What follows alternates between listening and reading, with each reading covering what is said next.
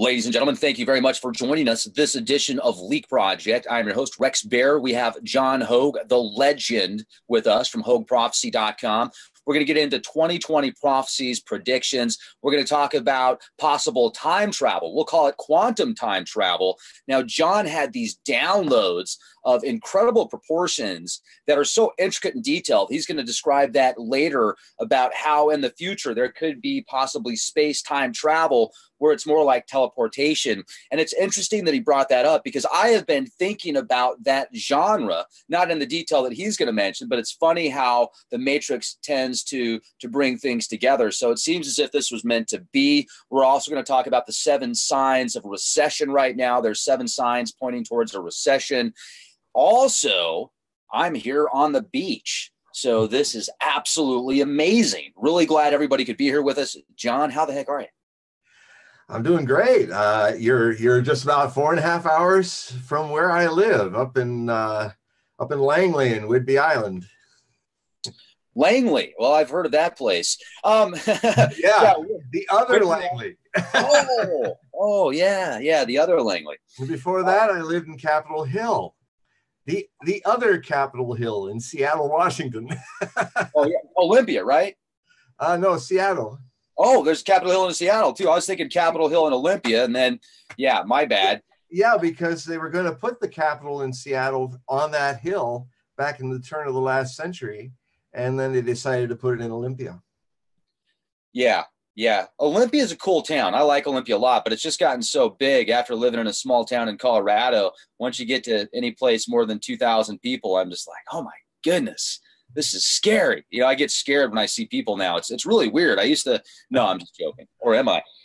Let's do this, folks. Yelm, an incredible conference is coming up here in just a few days. Hope to see you there the 30th, the 31st, and the 1st. I'm going to be speaking. It's the UFO Symposium in Yelm. There's going to be some incredible vendors. There's going to be some great speakers. I'm going to be talking from 8:30 to 10:30, or it's 8:45 to 10:45. Just make sure to be there about 15 minutes early. You're going to love it. If you use the code LP for your tickets, you'll get a discount. And also, oh my goodness, this is incredible. John, did you know that if somebody's got a 401 or an IRA, they can actually turn that they can convert it into Bitcoin now? Wow. Yeah. Hello, ladies and gentlemen. That's what I'm talking about. John's as shocked as I am. You can actually take your 401 or IRA now, and you can move it into not only precious metals, but you can move it into cryptos, and then you can move it all over the place. You can do all sorts of things with it now. It's incredible. You should give my friends a call at Noble Gold Investments. See how it works. It's incredible. Click the link in the video description box. I'll even send you free books on it, free material. It's amazing now what you can do with your 401 and your IRA, and a lot of people, including yourself, that are going to share with us the 7 signs of a possible recession. I remember back in 2008 when the stock market was doing, 2007-ish, the stock market was doing great. 2008, it really took a huge hit. People's 401s and IRAs also did so. And the gold, silver, precious metals, I noticed went up a lot around that time. So people are certainly looking for other places to put their investments into always. And if that does happen, if we do see a recession, it'd be nice to see people be able to hold on to their hard-earned monies, just find different places to put it. So ladies and gentlemen, click the links. And also, John, man, I mean, there's just so much going on right now with what I like to call politics, the natural disasters, the Amazon fires that are going on, so much going on. I mean, where do we start, man? Well, first, that you've reminded me of something that is just happening, just breaking now. Hurricane Dorian looks like it may be a major hurricane that will hit almost all of Florida. First the main part, and then come out through the Gulf and then hit the Panhandle. And so anybody in Florida, be watching Weather Channel and other people, because they got 24/7 reports now. I mean, it's just started a few hours ago. They're realizing the track is going there. So the area is mostly looking like it's beating in on central Florida, but I really get a feeling this is going to be a big one. And, that the hurricane season is going to end with a bang, because we have come out of the El Nino cycle. Now we're in a neutral cycle, which means that's conducive for non-wind shear winds, but very favorable winds and high pressures that slow down hurricanes and keep them over the target area for days. So so everybody prepare for that. By Sunday, landfall in Florida. And this weather is just hectic. I would not want to live in Florida. Oh man. Well, it may, you know, it's one of the areas I'm thinking that there's a possibility Panama could get hit again. And this kind of clicks into the things that I've often been writing about over the years at HogueProphecy.com, that you have to, that there would come a period where I call it serial disaster, where you cannot, because of the changing climate, you don't get enough years between major disasters to recover. You're caught rebuilding. And it almost happened earlier today with Puerto Rico. Everybody was traumatized. You know, a lot of the roofs in Puerto Rico still have blue tarps on them since Hurricane Maria a couple of years ago. So they were really afraid that the fragile grid would collapse again, but it just turned and moved and hit mostly the British Virgin Islands today, and went due north rather than northwest, where it would have dumped a lot of flooding rains on Puerto Rico. That didn't happen. So, but it's such a vulnerable place, and so are all the other Caribbean nations and islands. And this is going to be more and more the case in the future. But the thing I think the hottest topic that's on a lot of people's minds now is what's going on with the economy.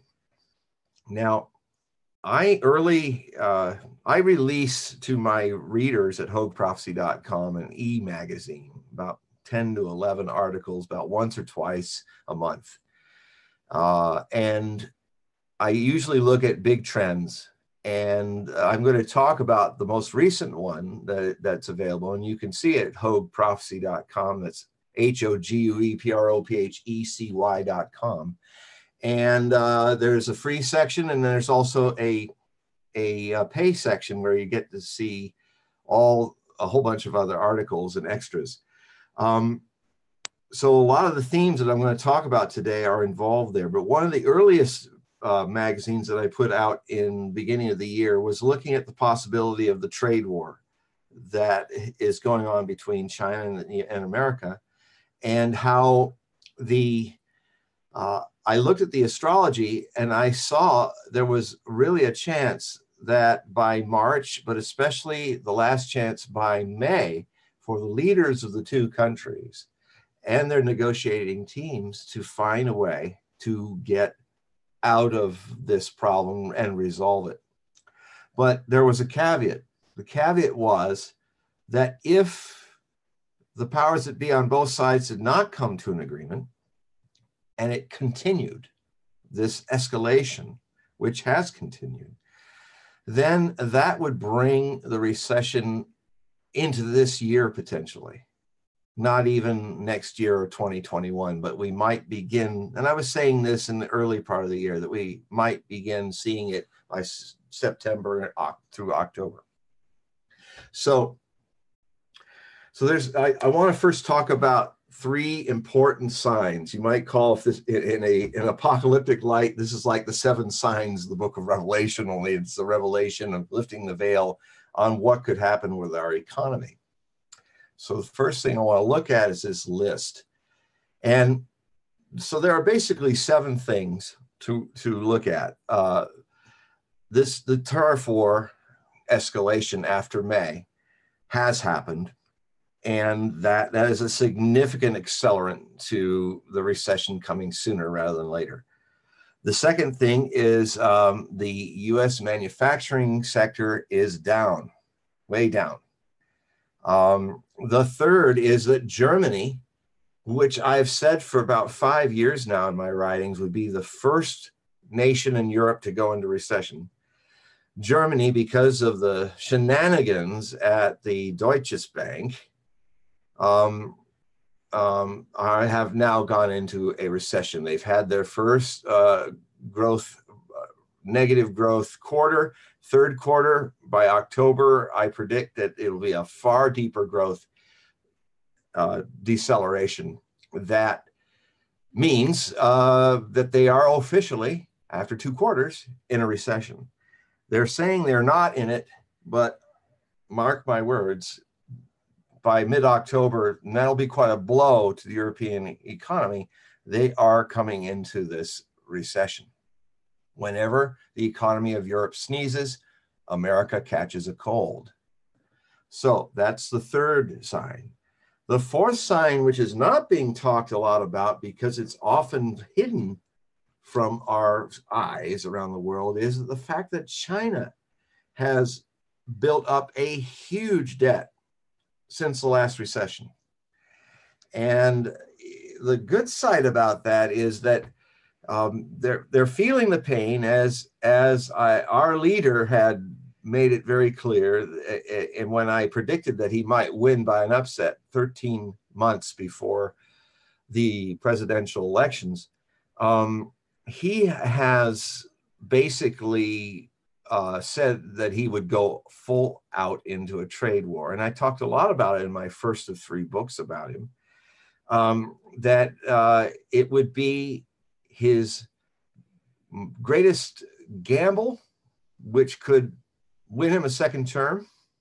But if it's delayed and escalated and drawn deeper and deeper, it could lead to him not being elected in a second term. So the time when this could have really been good was May. Now, even if we get an agreement, because now China has done something quite radical, it has dropped the value of the yuan to its real level, and it's the lowest it's been in 11 years. That is very significant. Their maneuvers, what I'm seeing about this is that the 2 sides are desperate to find a way to save face and get out of this trade war, because it's hurting.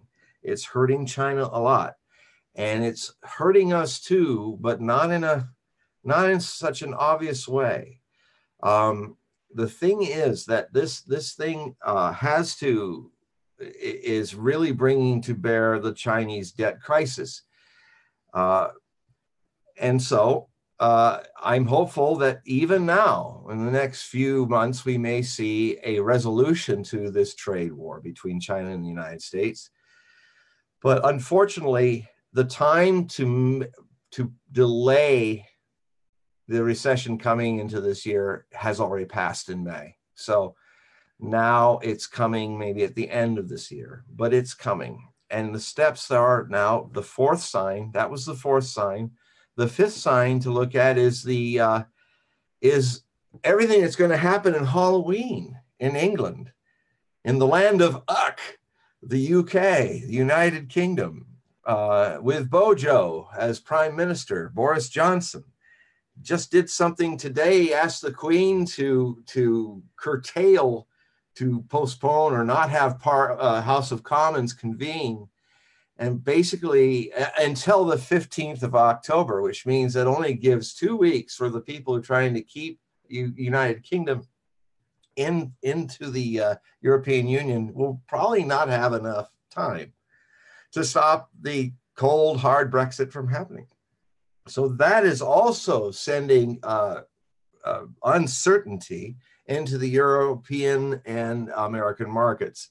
It's especially affecting the European GDP. So then the last two steps are that we're already seeing. I talked about Germany, but we're already seeing other countries that are like canaries, weak canaries, economically speaking, in the mining, in the coal mine, are already in recession. You have Argentina, South Africa, Turkey, and others as well. And I'll just quickly end with the 7th, the final one, and that is the one that got most of everybody's attention when the bond markets looked at a certain telling sign that has been accurate for 7 recessions in a row. That means we're anytime in the next 18 months in a recession. The bond markets are kind of in a tizzy right now. A lot of selling going on. There's a lot of concern that America will not be able to pay off its debts. So these are signs of the 7 signs of recession. Now you were about to say, Rex? Yeah, and I'm glad I didn't interrupt and let you finish. There was just something that somebody brought to my attention here, and I'm doing three things at once while I'm listening to you. But did you hear about the Queen approving the suspension of Parliament? Yes. Yeah, that's what I was talking about a moment ago. It was the she has the power to do that, and he can request that. It's pretty bold of Prime Minister Johnson that he did that. Oh, there you go. That happened on its own. We're still here. Yeah, the Mobile Okay. Command Center is still here. Okay. You're about to be abducted. Gotta watch it. You're in Washington State now. This is UFO woo-woo land. Yeah, I'm sorry I brought it up in the way that I did. I thought you said something about that, and I just wanted to confirm it because that is wild, man.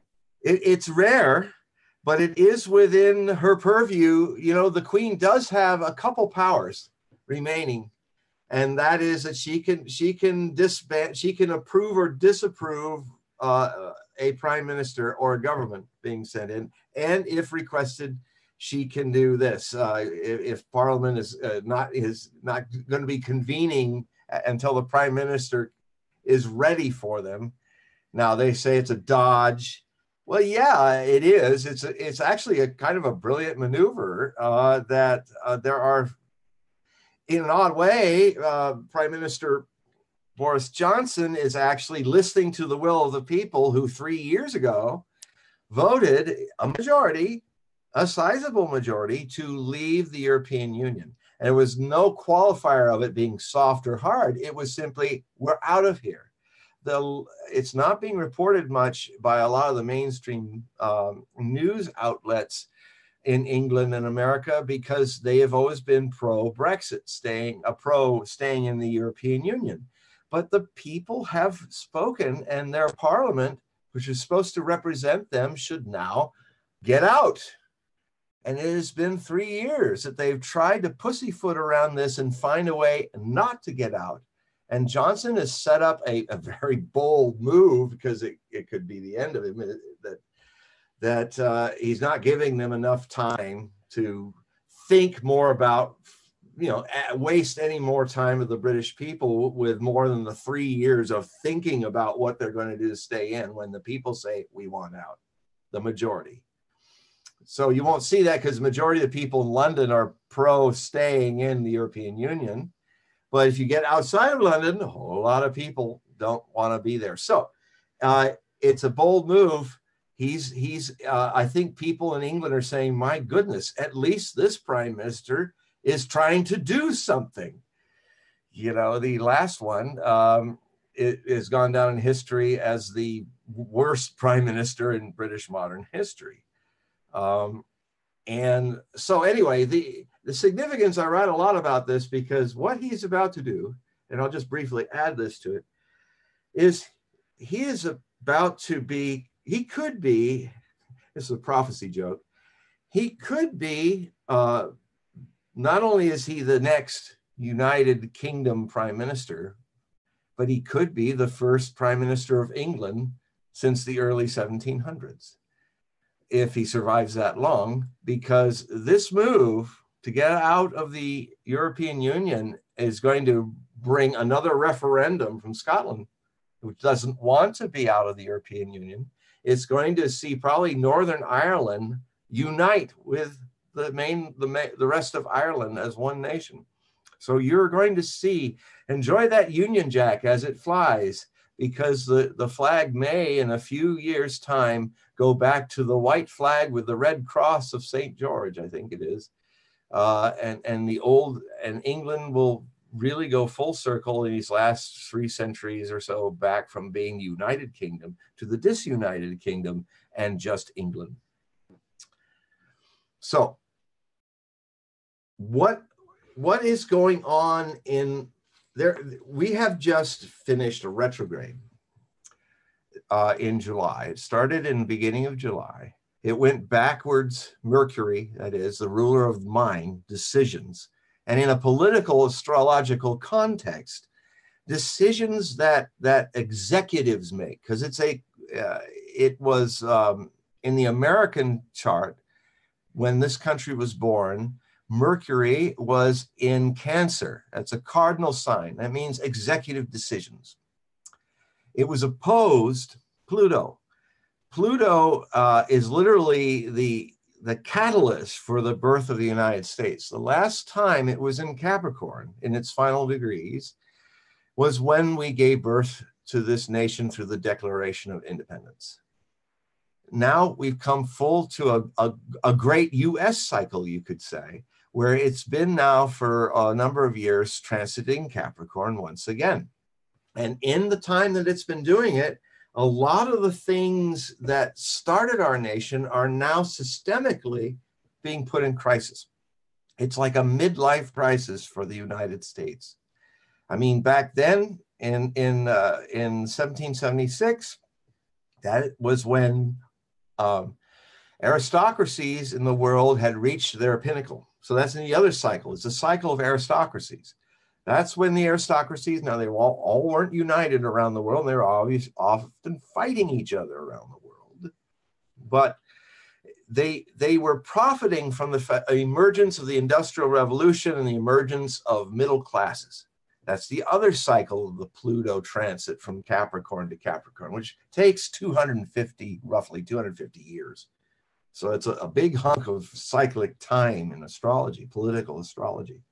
What it means is that the place where one of the most powerful aristocracies went to war against the newest middle class in the American colonies of Britain, it created the Revolutionary War.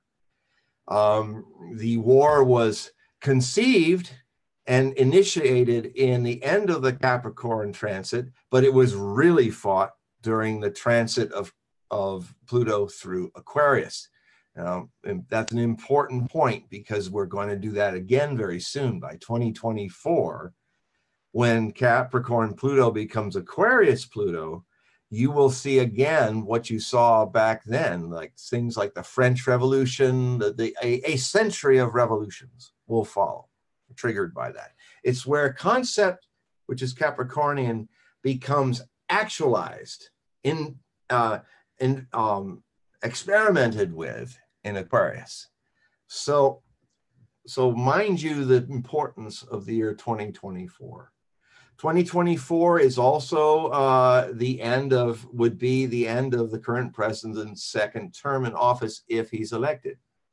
It would also be the end of the Russian president's final term in office. So huge shift for Russia, huge shift for the United States. It would also be one of the last planets of all these huge, we spoke about this before last month, all these huge Earth planets that are shaking things up in politics, society, economics, and the Earth, the climate.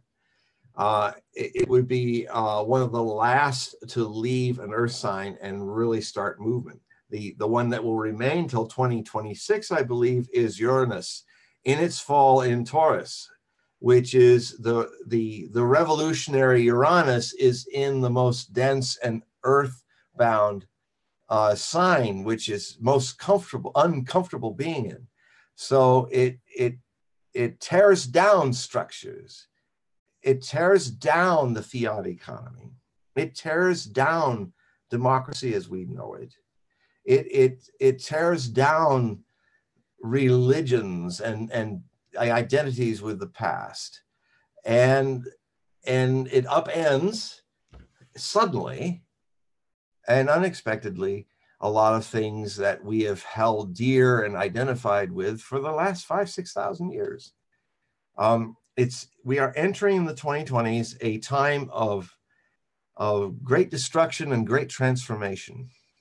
This is the time, and especially when we move into, and I spoke of this before, that when Pluto moves into Aquarius, it'll be there for 20 years, and it will not go out until 2044. And the insight I got into that is literally, because it's generational, you could call that either the extinction generation or the rebirth of humanity generation. It depends on how. we act in what's coming. So the things that are moving this engine of upheaval started happening during this retrograde, especially for decisions that would be made at the end of the retrograde, which was around August 2nd. And those final few days of July into August 2nd was the time when transiting Mercury in retrograde passed over its natal position in the United States chart of 1776, which had that opposition with Capricorn, Pluto in Capricorn. So it's how we think collectively as Americans is put on trial, is magnified. It's like, as a nation, where are we going from here? From the leaders to the people. How will we govern ourselves? Decisions were made by the executive branch that made the trade war with China far worse. And that is the Achilles heel of the current leader of the United States, who could very well, now that there's a beginning potential of him losing the 2020 election. And what that might bring in is another extreme. A lot of things now are in extremis, and that could actually bring the other swing to the other extreme. You know, socialism. Got to have it. Will just be socialistic. The problem is that monopolistic capitalism is just a different form of tyranny that extreme socialism would be. The most radical thing that human beings need to learn in the coming decade is balance. That is the balance of the tightrope walker. I've used this metaphor before, where if you're stepping on a tightrope, or in my case, as when I used to paint houses, because I'm a hefty guy, I was the anchor to my partner would go 40 feet up a ladder. And if you're looking at us from the outside, you'd think nothing was happening, that I'm just there holding the ladder. But every move he's making 40 feet up from me, I'm compensating with muscles and bones. I'm moving inside my body, constantly compensating for if he moves left, I hold right, and vice versa. And in the way, and you're very focused in the moment. This analogy has to happen for our survival in all aspects of life, being here now, being right, neither this extreme or that. And then, so not only has this decision triggered an extension of the trade war and perhaps made China decide, as I worried would happen, is that they'll say, okay, we will hold on and hunker down until 2024 and beyond, when there's no possibility of having this issue with the American leadership, that the leadership will change. So they're already going into the long game. And it's running out. If decisions aren't made in October, this trade war is going to be rolling for a while, and it will be very interesting to see what it may do to the election. One thing is that many years ago, I said that that Elizabeth Warren would run for president in 2020. And I'm thinking now that if she were to actually go against a lot of the money handlers of the Democratic Party and do what she used to do best as a watchdog for financial abuse, there are certain things that she could put in her campaign if she survives the primary gauntlet, that if she does these things, if she talks about reforming the banks, she very well may win. So that's a new development. I haven't said that before. What I'd said up to this point is that she, with the whole Pocahontas thing, that she kind of got herself trapped into a classic game where the president can kind of use your negative aspects against you. and quite brilliantly, he does it. So this is so that's one thing that's changing. I think she's learning from that, but we'll see. Her greatest hurdle now is her own party. As I predicted, the polls for Biden are beginning to plunge. And I contend, as much as it's been stated by rather rigged polls, that he's not going to last very long in this long marathon race. He's one of the first notable people to go down. I wouldn't be surprised if he's not even running by the beginning of next year. So anyway, so those are the things about the decisions made in this retrograde. But the important thing I want to talk to you about also is that a retrograde is often at its most intense 5 days into it, when forward motion of whatever of your thinking and your goals kind of gets tripped. And then you're kind of forced, if you're sensitive to these forces, cosmic forces, you actually can use whatever Mercury is transiting through, you can actually use that to look at the issues of that aspect of your chart and reflect upon what you did with your love or with your emotions or with this or that, your business and all, if it's related to the 8th house, and review the last 4 months. That's how many months it is between retrogrades. And see what you've learned from that. And then at the end of the retrograde, which usually lasts about 3 weeks, you can be ready to move forward, but you have to always move forward with awareness and care. Because what often happens when people are unaware of these forces on a collective level is they stumble. It's like a revolving door and everybody gets in the same revolving thing and they stumble and everybody falls down like it's Keystone Cops, like it's a slapstick comedy. Everybody trips over everybody. And so tempers can be high. Decisions by leaders with Mercury in executive signs, cardinal signs like Cancer, the sign of the United States, can make very rash decisions. But they're not the only ones that do that. I mean, the other rash decision that happened right at the end of the retrograde on 2nd of August is that the United States officially killed the INF Treaty. The treaty that was the second of 3 pillars that literally keep the world from runaway arms races with nuclear tipped weapons. The first thing that was kicked out from under was back in 2002 by the president at that time. Unilaterally, the United States decided to get out of the anti-ballistic missile treaty. And that started an arms race.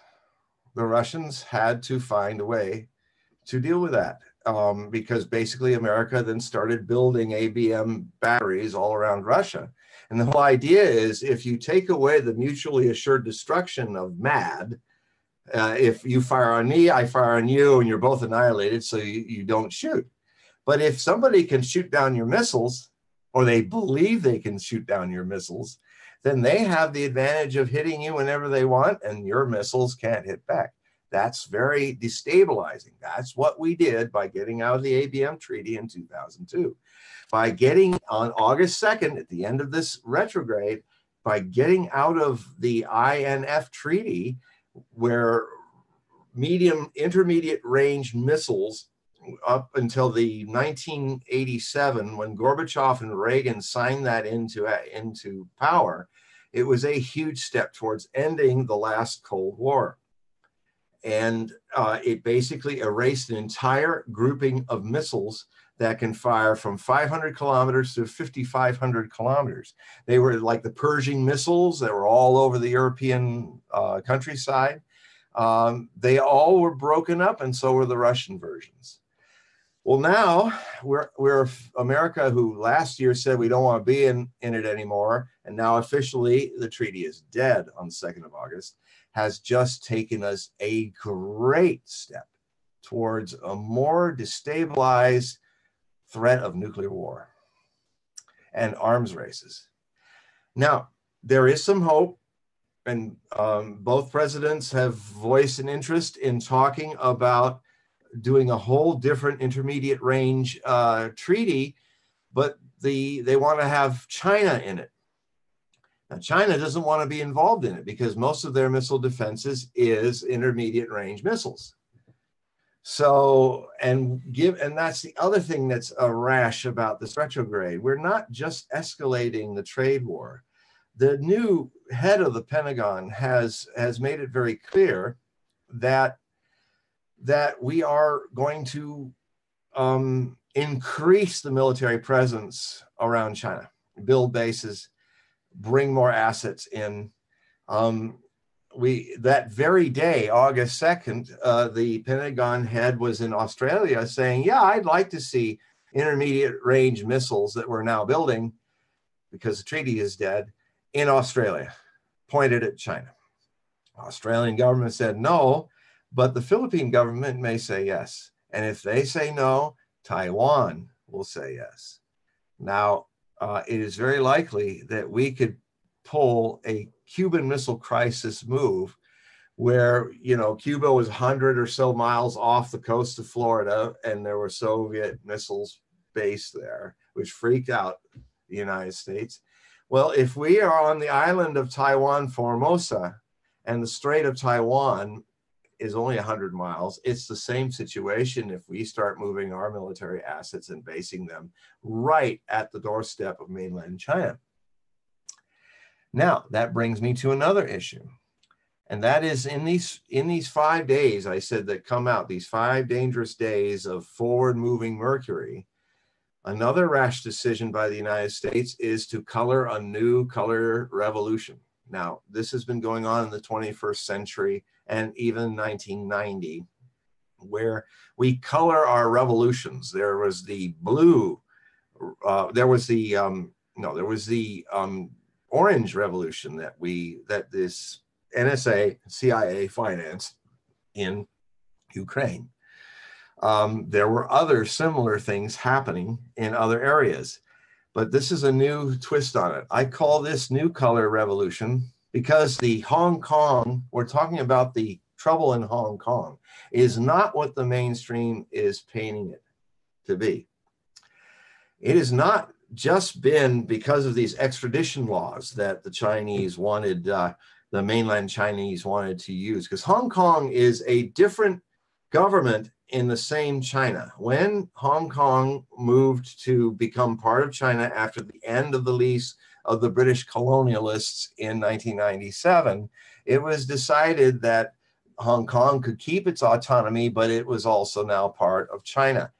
Now, it will be in that until another change happens in the mid-2040s. Then it is part of China. But what has been happening in the meantime is a lot of what I call totalitarian stress tests from Beijing, where they see just how far they can go to change rules in Hong Kong from its more kind of Western orientation. And there was an umbrella rebellion about that, where all these kids came out in the monsoon with their umbrellas and they backed off. This extradition law that they wanted to pass through the Hong Kong state government has created hundreds of thousands of students going in the streets. Now, that seemed like a spontaneous movement until it was clear that the leaders were caught being interviewed by the U.S. embassy leaders and U.S. officials. That raised a red flag for me. The other flag that's been raised all across this rebellion this summer in Hong Kong have been Union Jacks for the British colony and lots of American flags, both of which are red, white, and blue. So I call this color revolution the red, white, and blue revolution.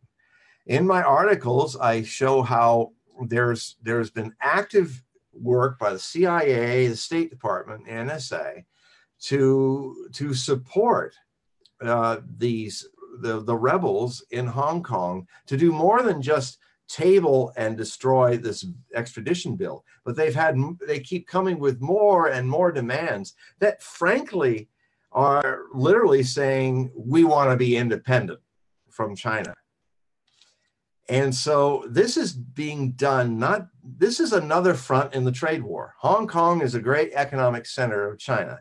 And this is another attempt to put pressure on the Chinese in this trade war, as they are putting pressure in the South China Sea by basically declaring certain islands in the South China Sea give them sovereignty over what all other nations consider as international waters. So in the end of this retrograde, and at the beginning of it, in August 2nd, there was the most violent and large-scale protests. The whole thing heated up in Hong Kong and has been hot ever since. So now we're extending this rash decisions that have consequences that could even lead to this trade war becoming, at any time, a shooting war between the United States and China. So the next thing that's happening is not directly involved by the United States in its leadership and their decisions during the retrograde, but is a decision equally rash made by Prime Minister Modi and his BJP Hindu fundamentalist party. They have absorbed the part of Kashmir that they still hold on to. That is Kashmir. The background of this is since 1947, when India was partitioned into Pakistan and India. The first of three major wars and hundreds of border clashes since. The Pakistanis allowed Kashmiri Islamic extremists to invade Kashmir, which was autonomous and hadn't decided which state it wanted to be in, because that was an option of each state. Long story short, a third of Pakistan was taken and occupied until the line of control was created to stop the war. India occupied the other half, basically, and Ladakh. But Kashmir has always been its own autonomous nation, being protected by India, and with its government having the power to approve a lot of things except for defense and India's security. Modi has always promised since his first term that he would absorb that part of Kashmir as an actual state of India, which means any attacks by insurgents that have been going on since 1989. I was there in India, living in India when all that started. And it almost came to a major war blows in 1990 with the potential of nuclear weapons being used. So here I was, a survivor of the Cuban Missile Crisis, finding myself in a regional Cuban Missile Crisis, potential nuclear war. It almost happened again when the Lok Sabha was shot up. The part that would be like the Capitol building, the Congress, was shot up by Islamic terrorists coming through Kashmir, based in Pakistan. So there was almost a nuclear war then. But this is quite a bold move. This move has made unilaterally Kashmir a part of India. That means the plebiscite that was promised by the United Nations is dead, that people could vote which side they could be on. The stipulation of India was, we're not going to let that happen. It was convened in 48. They would do it, but they said, we're not going to let that happen until all the Pakistanis get out of Kashmir, the part they took. And so that was an impossible situation. So what we have now is a situation between two regional nuclear powers who together have each about 150 to 200 nuclear weapons of the magnitude of Hiroshima and Nagasaki. They have the missiles and capability to launch on both countries. And if this might think, oh, well, you know, it's just in India, it's the rest of the world will be fine, and maybe there'll be something. Even some people, even I've reasoned that maybe a small regional Armageddon might scare the Jesus out of everybody in the world and do things to disarm and not have a global Armageddon. But there's a problem with that idea. The climate science and other scientists have been doing new calculations about what would happen if at least 100 cities were set on fire by nuclear weapons. Not only would the fallout be bad, but even in a small nuclear war, wherever it was launched, that is enough smoke and debris to be pumped into the stratosphere, if not to start a nuclear winter, could start what I've often called, from reading some of the more lurid prophecies of Nostradamus, a nuclear autumn, where it's not cold enough to cover the earth in clouds, but it will definitely affect your crops. It will definitely disrupt the growing systems of the world. So you could have, outside of the hundreds of millions of people that might die in the Asian subcontinent, you could have it's estimated that 1 billion more people would die from famine across the world, from just a little regional nuclear war. That's why it's so important to have all nations disarmed from these weapons of mass destruction. It's a much more fragile world than we've even imagined as science becomes better to understand these things. So Modi made his campaign promise, and now India and Pakistan are in a stage of like our arms race from INF. By the way, INF is I told you about 3 pillars. There's still 1 pillar left before we're completely exposed to runaway, chaotic nuclear proliferation all around the world. And that's the New START, S-T-A-R-T treaty, the Strategic Arms Reduction Treaty. This is the treaty that reduces intercontinental ballistic missiles all over the world. It's done really well since the end of the Cold War. It's taken us from 72,000 nuclear weapons, strategic weapons, down to around 16,000. So, but that's still enough to destroy the civilization in the world, because back then we could destroy the world 800 to 1,000 times over. So we're getting closer to that being less, but now things will probably increase. Warheads will increase, because every sign is that America is not going to renew in 2021. They're not going to renew the treaty. Russia wants to renew the treaty, but they're not going to renew it. So we may see by 2021 that final pillar of stability that keeps the world from runaway nuclear proliferation knocked away. Now, it's important that that happens in 2021, because 2021 is a benchmark year. It is the year that I think that after the recession, we actually run into a fiat collapse. The collapse of money that's not based on any standard of value, but simply based on currencies, kind of always standing off without anything to lose.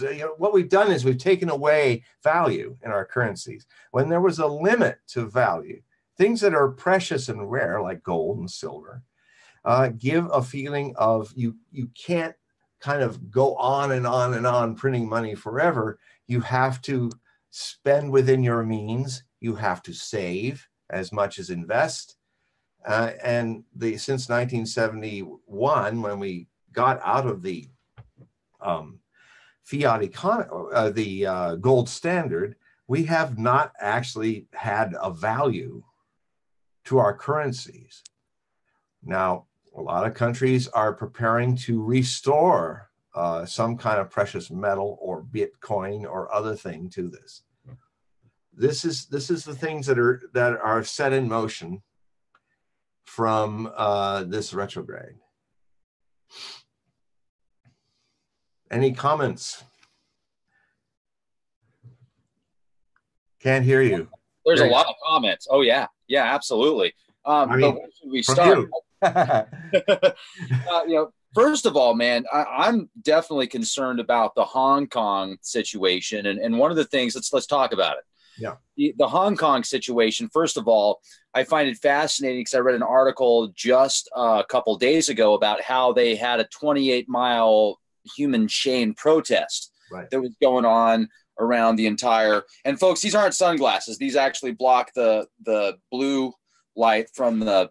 Somebody says Rex is wearing sunglasses at night. They're not sunglasses. They're blocking the computer blue screen. So the blue light. But anyway, so I heard about this 28-mile human chain that was going on around Hong Kong, and a multitude of airports and train stations, And I was like, this is wonderful because it's nonviolent, at least the way that it was projected. And I remember just a few days before that article came out, I was talking about how the Soviet Union had invaded some of the Baltic states, and they wouldn't let the people dance. And they were one day they were rolling in with their tanks, and everybody just went outside. They went outside and they all started dancing. And I remember looking at the video footage of the Russians, the military. They didn't know what to do. They were on the tanks. And they're like, what do we do? And they turned around. And I was like, that was the coolest thing I ever saw. So maybe it would be neat to see something like that work in a sense versus it being really nasty out there. But yeah, I thought that was pretty cool. But definitely we got to keep, if they want complete independence, will China allow that? Will it end up with war? I don't know. But then you got Taiwan, and then I was talking to Bob Kudla the other day, former Marine, and he doesn't see them going into Taiwan because Taiwan, they got some heavy weapons out there too that isn't talked about. So it's like this tinderbox, this very delicate position. And, Pakistan and India and Kashmir, this is very fascinating times we live in. Fukushima, let's talk about Fukushima for a minute. So, 8 years later, Fukushima is still not contained. And I will say this, here on the West Coast, I was testing the radiation levels today, and I obviously this isn't going to matter too much, but folks, the radiation levels out here are extremely low. And back when 2011 happened, that event, my folks were telling me about how in Westport, they had some friends out there. They even went out there to see their friends. And it was like 6 months after the event, they said the whole town smelled like ammonia or something like that. And some of the debris was coming in from Fukushima. And a lot of people were saying, hey, this is an extinction level event. And I was saying, look, we're still here. Fish are still there. Look at all the crabs that are washing up on the seashore here. So let's be optimistic about it, but we also need to be very aware about it. And it doesn't matter what I think, because it goes back to the stars, man. And, you really watch the stars and follow the stars and the quatrains, the Nostradamus stuff. And I find it fascinating because even if you read the Nag Hammadi scriptures, they say that the angels can't change the decision of the stars in one of the scriptures. And I find that fascinating. So we live in amazing times, John. Watch the stars, study them. Yeah, the thing about Hong Kong, again, I know I spent a lot of backstory, but it's important because a lot of people in our country are not taught the backstory. Hong Kong was literally when the British in the 1840s demanded that the Chinese smoke their opium. Chinese didn't even want opium in the country. They had an opium war. And one of the reparations for losing the Opium War was China had to give over Hong Kong to the British so they could use those ports to ship in their opium. And, a third of the people in China were addicts. And it basically destroyed what in the 1800s was the largest economy in the world, China. And a lot of people don't know that it was the biggest GDP of any country in the world was the Chinese. Well, they all became addicts like the opioid crisis is doing to a lot of Americans. And so there's a stigma of the fact that this is colonial behavior, racist behavior by white people against yellow people. And that there's the view in China is there's some more white people in Washington that are now using these kids to create enough trouble for China that China, which now has a lot of forces around Hong Kong, may go in and shut it down like Tiananmen Square. And so it'll make China, this is the cynical goal of the NSA and people like the head of the NSA and the State Department right now, is they're hoping the Chinese will go in and a lot of people will get killed so that China will be seen as an ogre and a monster. And whether it is or not, what you're not seeing is these people are manipulating the situation in Hong Kong. And a lot of these gullible kids don't know that they're strategic cannon fodder for that. Now, what I hope will happen is that what worked here, like with the umbrella revolution several years ago, is that they stopped Beijing from doing something. And then that was it. And then they went back to normalcy. But you can tell the manipulation in this colored revolution, because it's a lot like all the others. One real grief, one real issue is being resolved. They come back with a half dozen more things they demand must happen. And a lot of those demands are opaque. They're not actually detailed. We want democracy. Well, heck, the Hong Kong Chinese citizens during all the years the British ruled it had no democracy. So that was for the white British people. So it's erroneous to the situation. The other thing that's very important to understand is, imagine if Hawaii was taken over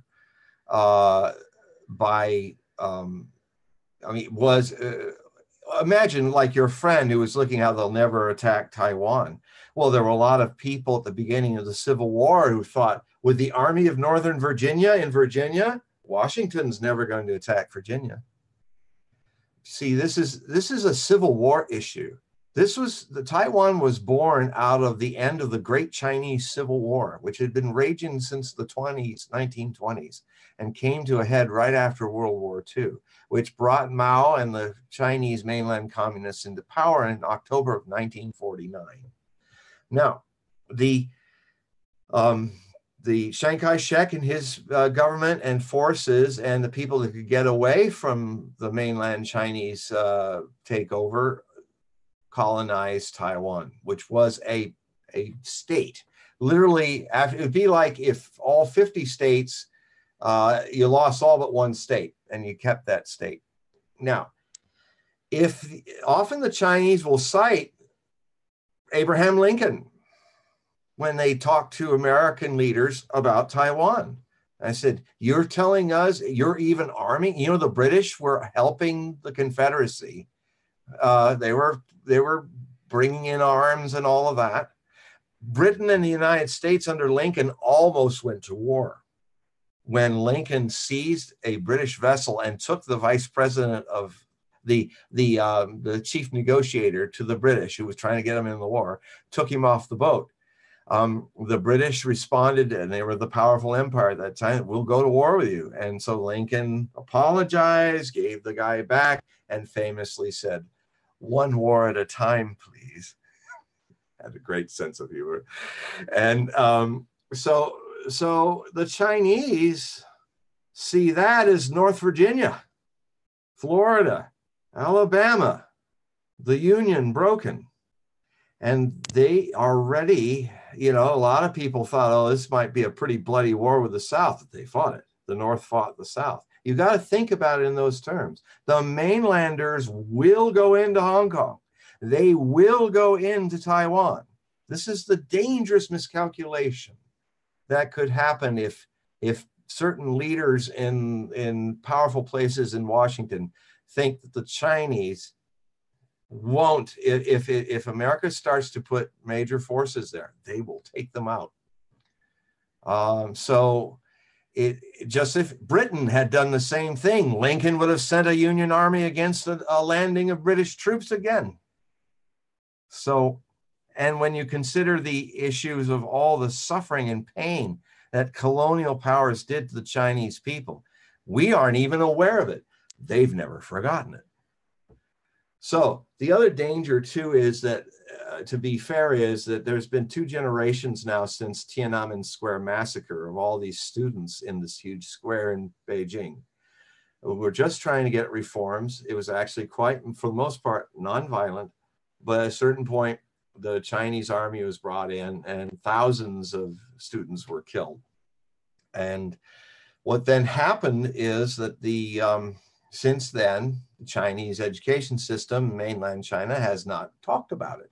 So a lot of the mainland Chinese don't know what to expect either from what could happen if there is an occupation to restore order in Hong Kong.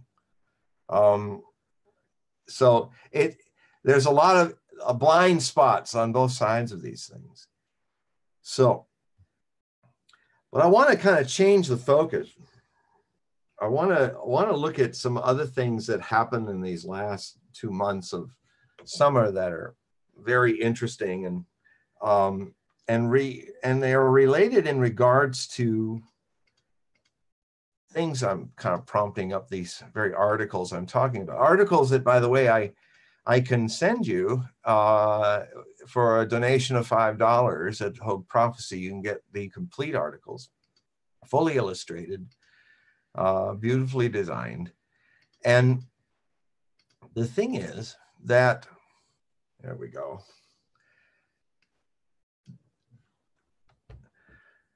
The first thing that intrigues me is that I wanted to kind of share with you, I don't often get a chance to do this, but actually share with you some of the amazing prophecies of Nostradamus.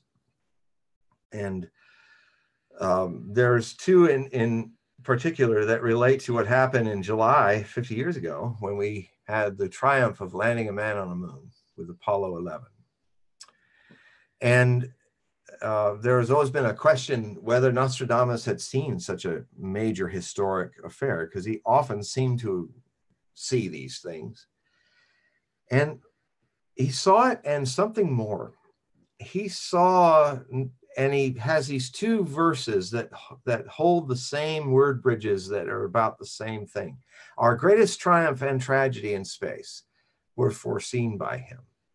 So in the 9th volume of his prophecies, Century 9, or 100 verses, 4-line verses called quatrains. And interestingly enough, the quatrain number is quatrain 65, kind of close to 69. There are some times where it seems like he's trying to date these prophecies with the indexing. Now, he made these indexings to his prophecies because I think he had foresight into knowing that a lot of people would make fake ones. But if you see a prophecy of Nostradamus without its quatrain century number, it's probably fake. Because if you had the century quatrain number, you could associate it directly to the real prophecy and see whether it was bogus or not. So always be mindful of that when you're seeing tons of amateur experts on internet playing around with Nostradamus' prophecies. So the prophecy says, he will come to take himself to the corner of the moon, where he will be taken and placed on alien land. So that's about the moon landing. But the second two lines is about the tragedy of the Challenger disaster. He says, and he'll do this. He'll cut right out of one theme into another, right in the middle of a verse. He says, the unripe fruit will be the source of great scandal, great blame to the other great praise. So something unripe, you got to remember that this is a man who used seed pods and fruit and other kinds of metaphors of a pre-industrial, pre-space era prophet from the 16th century, mid-1600s, 1500s, sorry.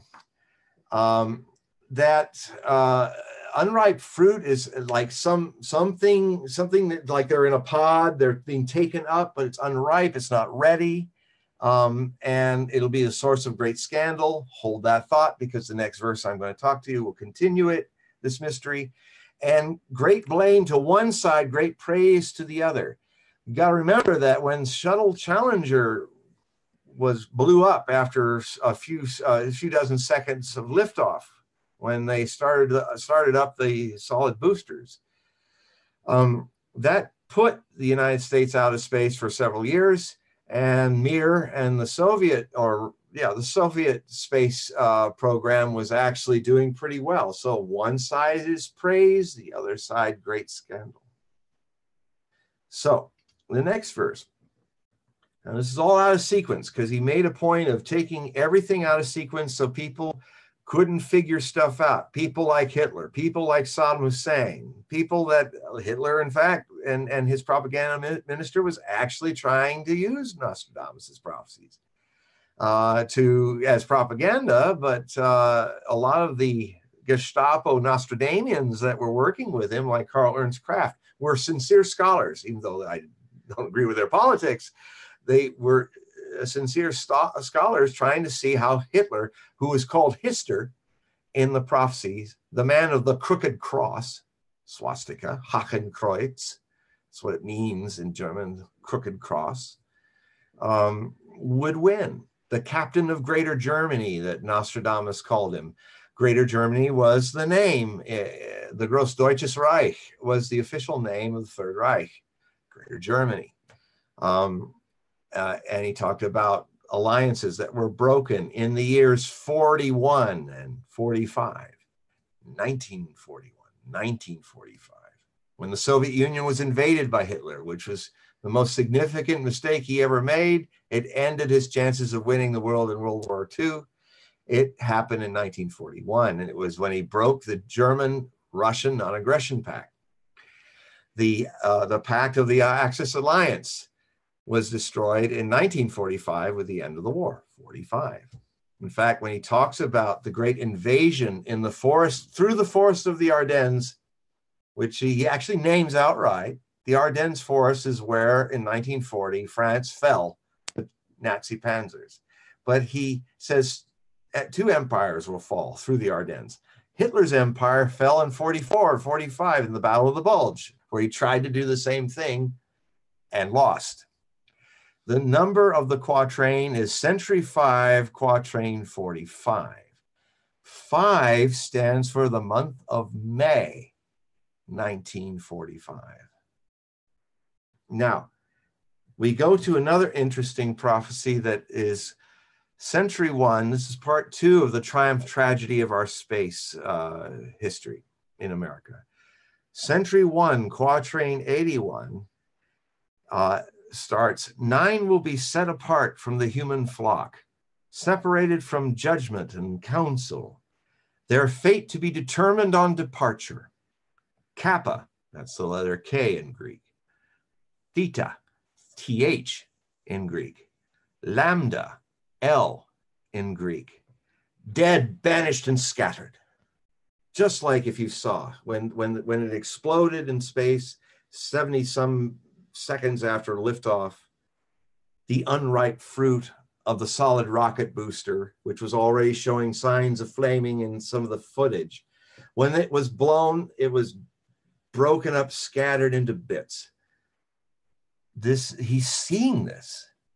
And here's the thing that is so rare in Nostradamian study. In fact, I'm putting a lot of my articles about lessons in Nostradamus are eventually going to become a book, where I'm going to try to use my 40 years of working in this field to bring more scholarly capability back into it, because Nostradamus has never been more famous, but he's never been more misrepresented than he is now in the era of internet, where anybody becomes instant Nostradamus scholar, not knowing the 16th century French, not knowing how he played anagrams and word games, not knowing what Nostradamus knew. And if you don't know what Nostradamus knew, and if you don't know and understand the world that he lived in, its prejudices, its hopes, its fears, if you don't understand that, you can't reconstruct the way he filtered what he saw and wrote about. You will then follow the conceit of your 21st century thinking and filter it through your 21st century mind, and you'll be wrong. And what you'll do sometimes, in fact, I'm finishing my 49th book called Nostradamus and the Notre Dame Fire, the authentic prophecy. And I was so shocked at the level of idiotic stuff that was published by some major figures out there. An astrologer in England that was really the source. And this astrologer literally could not see the astrological prediction right in front of her face. And she whitewashed with her projection of ignorance what was one of Nostradamus's greatest prophecies that wasn't about Notre Dame at all, but it's definitely about whether you have a future or not. And it's dated. So the first chapter in that book is playfully but assertively taking you through a journey to unravel all this amateurishness and actually see what that head of Aries, the long century prophecy, was really about, one of his most famous prophecies. But and then we look at the cathedral fires where he used lady or dame, just like in the musical, there's nothing like a dame, nothing in the world. You know, it used to be an archaic way that men used to address women. Hey, there's some great dames over there in the 1940s. So he uses, it's from the Old French, dame.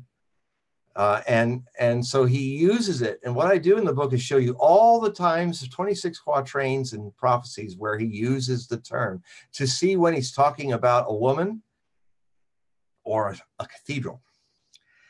And I have found the prophecy about that situation. And this book will be out in a week or so, where it will look at this. But that's a sidetrack. I want to get back to quatrain 81 of century 1. Again, it's 81. It's interesting. It's just 5 years off from 86, early January 86, when it took place, the explosion of the Challenger. So 9 will be set apart from the human flock. Now he's wrong here. It was 7. The crew of the Challenger had 7 people. But things change. 9 will be set apart from the human flock. He never uses that terminology until he does it in here. So it's literally, okay, they're out there. They're going into space. As separated from judgment and counsel. There were a number of people from the Morton Thiokol Company and others who were saying, and I know this firsthand because my best high school friend, his father was the man who made the shuttle heat shields work. So he was a major figure in NASA. And after he did that work to make the shield, the tiles work, he retired early. And he told me why. He said, I saw where this is all going, and I don't want to be on watch when one of these things blow up, because they're cutting corners. They're no longer doing the redundancies at NASA. They are cutting corners, and I am so afraid that some of these good astronauts are going to be killed. I don't want to be responsible for that. So he took early retirement. And I went to see him after the shuttle disaster, and I said, Robert Heisman, you were right. You were right about that. And he said, yeah, I wish I wasn't. But basically, so separated from judgment and counsel. So they're not being listened to. Even that morning, there was icicles, a rare Florida morning when there was icicles all over the gantry and the rocket boosters. Now, they could have waited another day when it was a little warmer. It is subtropical in Florida. It's rather rare to have ice. But they said, no, we got to stay on schedule. It's all about schedule. Kind of sounds like Boeing with these jets. Oh, we lost 148 people. No, keep it on schedule. Oh, we lost 360 people. Oh, and now you've got this situation. It's the same kind of mindset, forgetting the people. So their fate to be determined on departure. Well, it was within 73 seconds. That the throttle up was asked from command center, and he says, going with throttle up. And you hear the first part of the explosion in the headset of the man before he was obliterated. You hear nothing. So the last line looks like gobbledygook for those who are not initiated in this long study. But when you know what I know about this use of K, T, H, and L in their Greek, it's an anagram. It's what I call a consonant anagram. It's like NBS. A lot of people use MBS in our time to talk about Mohammed bin Salman. It is a thing that Nostradamus does, is that he'll put the consonants up and you got to fill the missing vowels. In the case of MBS, it's a U and an A. M-A-B-U-S. His name for Mabus, the third and final Antichrist, Napoleon Roi, Napoleon King, and Hister being the first and the second. So it's very likely that the Prince of Saudi Arabia, who is the king behind the king, is certainly the best candidate I've seen in 30 years of being on the trail of the Antichrist. So with that aside, when I look at T, H, L, and K, what I'm seeing is a classic middle switch anagram where the TH is in the middle. It should be in the front. So TH, K, L. What are the missing vowels? The missing vowels are the I's and the two O's of thiokol. Morton Thiokol, the second of the two names of the people who built the rocket booster that blew up because of the O-rings that didn't work, that didn't seal properly, that weren't in, and might have even been the cold, banished from council.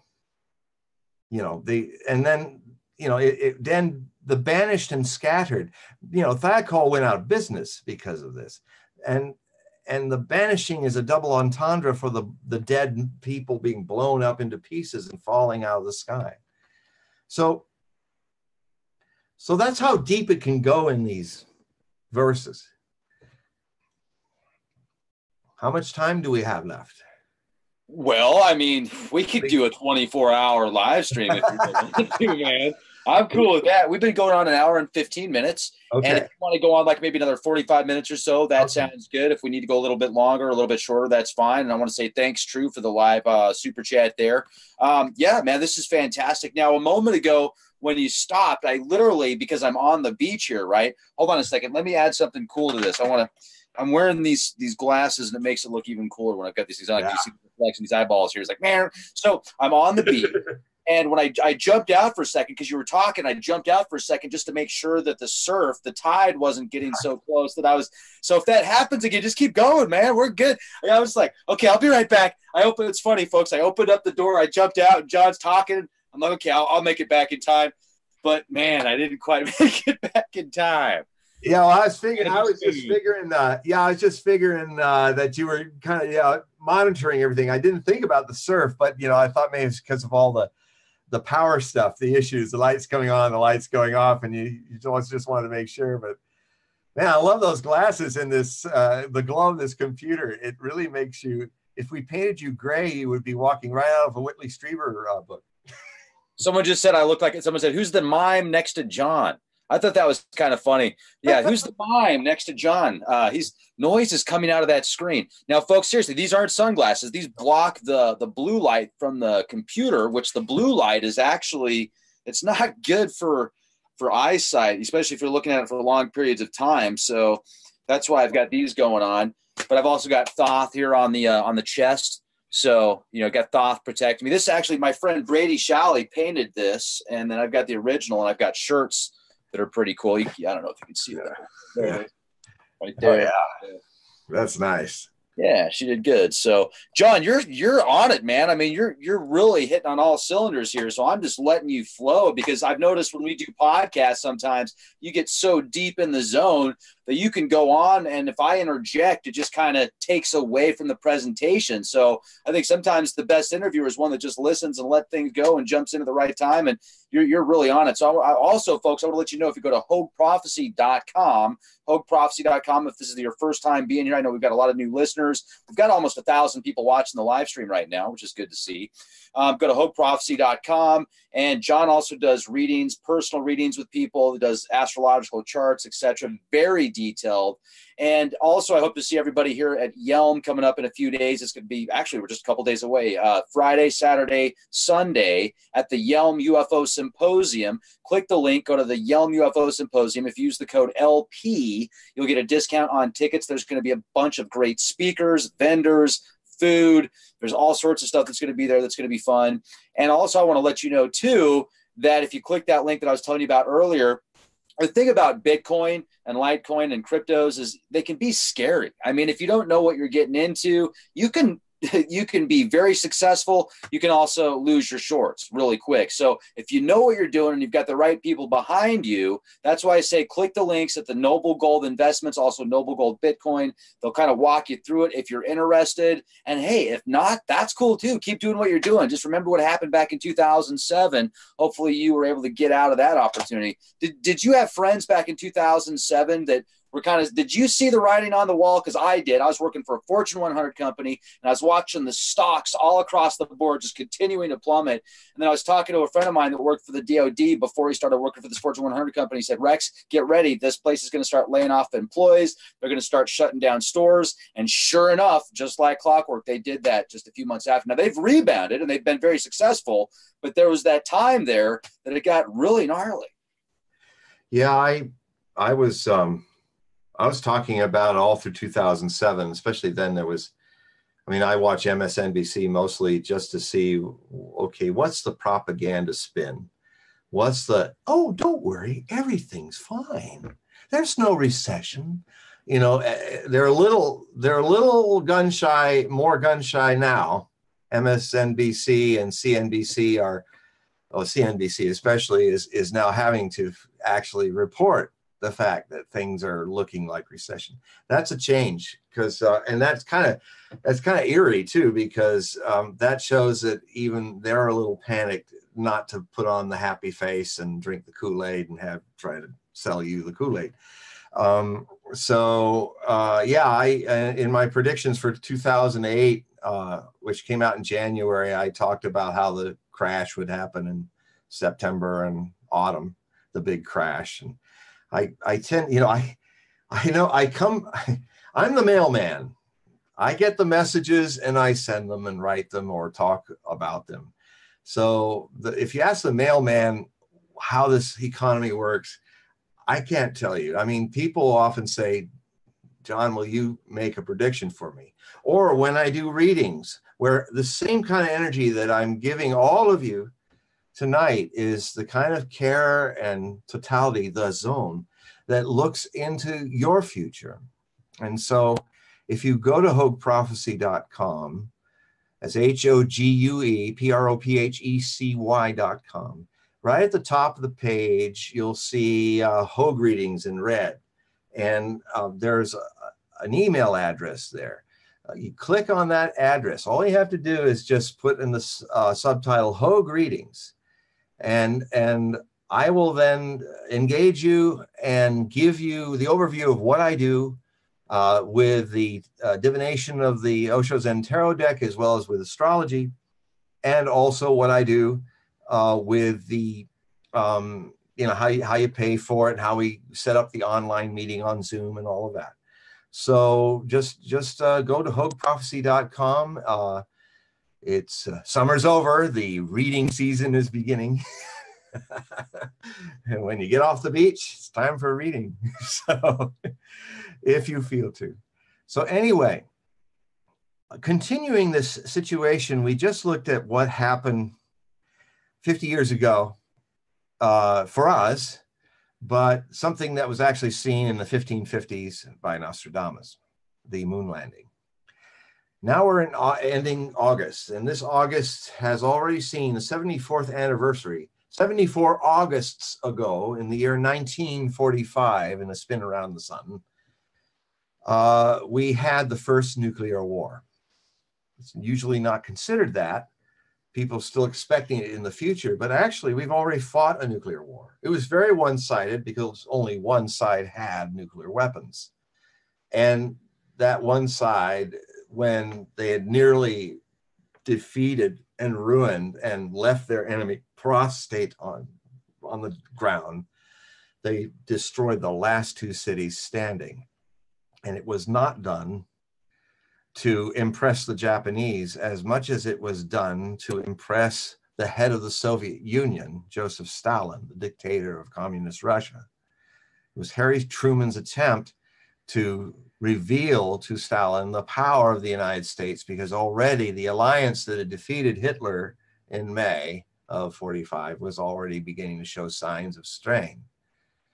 Now, one of the things, before I get into these amazing prophecies of Nostradamus, this prophecy about the Hiroshima and Nagasaki blast, something that I introduce into my work, and I haven't done this much on radio, so this will be a first for most of you on Rex. I always try to do firsts on Rex show, because he's been so great to have me on and allow me to actually take the time to give you the flow. There you go. Da, da, da, da, da, da, da, da.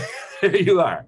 And so a lot of the themes I go into is how the future will redefine how we look at the past, how a more enlightened society will look at our history books and see where our emphasis was wrong, because they will not be guided by politics and competition, and they will not have much respect for the heroically insane people that we dominate and crowd our histories with, the politicians, the Hitlers, the Nader Shahs, the Maos, and all these. They will look at people that were ignored or shunned, even burned at the stake even by the society. The scientists, the Einsteins, the mystics like Buddha, the others. They will look at the dancers. They will look at the singers, the people who made music, the people who made love. They will look at things that are gloriously human about us, that make the world more beautiful, more aesthetic, more silent. But they will also look at the side of our history which was against all that, and perhaps understand why. That it was the ego identity that was fueling our history. So when they do this, they will, when they do this, the one thing that I predict they're going to do is they're going to change the view that we have here in this country about that most of us have been taught, but is actually, I contend, in the future be proven false, that the atomic bombings of Hiroshima and Nagasaki saved lives, that it hastened the end of the war, that it was the reason the Japanese surrendered. It wasn't. You probably don't know this, but the Japanese, even before the fall of Berlin in May of 1945, in April of 1945, back channels of the Japanese government were trying to talk to the Secretary of State in Franklin Delano Roosevelt's American government to find a way to surrender, to end the war. So we're talking months before the war ended, the Japanese were ready to surrender. They just had one condition, and frankly, I think a rather minor one. Because of their culture, the concept was, look, everything's unconditional. You can occupy our country, dismantle all our guns, you can change us even, but do not take the Emperor of Japan off his throne. He's a figurehead of our society. In fact, Emperor Hirohito is not that involved in the war. That was the Japanese government. When he would be asked anything, he would recite a poem. And they had to figure it out. It was Hideki Tojo and the prime minister, military prime minister of Japan, militarist government that took over when peace could not happen in 1941 with the Americans. It was a militarist government around the emperor. So here's why. This is what happened. Isn't it strange that the last two cities standing that had the least amount of damage from the firebombing that happened throughout 1944 into 45, that leveled Tokyo and all the major cities and a lot of the medium-sized cities, but everything was devastated. And of course, America was planning in October for Operation Typhoon or something, I think it was called. They were going to go on a land invasion of the home islands. But here's what happened that really shocked people to end the war. And you'll never hear about it because it happened on the day Nagasaki was bombed. Now, August 6, 1945, the first city to go down to show off to Stalin the power of the United States was Hiroshima. The second bombing, that was on the 6th. 3 days later, on the 9th, Nagasaki was hit. There was nobody in Japan that even knew these were atomic weapons for days. They just thought it was a bad firebombing. And then when they learned of it, a lot of the leaders in Japan were saying, well, if it's one bomb or 1,000 bombs, you've wiped all our cities out anyway. Well, that's the difference. But what really shocked not only the Japanese and the American government is that when Truman had asked Stalin if he could possibly move troops in and invade Manchuria or get in the war to help hasten the end of the war, he had no idea that within 3 months, Stalin would pull up 1.5 million men, 7,000 planes, 5,500 tanks, 23,000 heavy pieces of artillery, and invade all along the northern edges of Manchuria, taking out an army of 900,000 Japanese, most of them captured within a few days.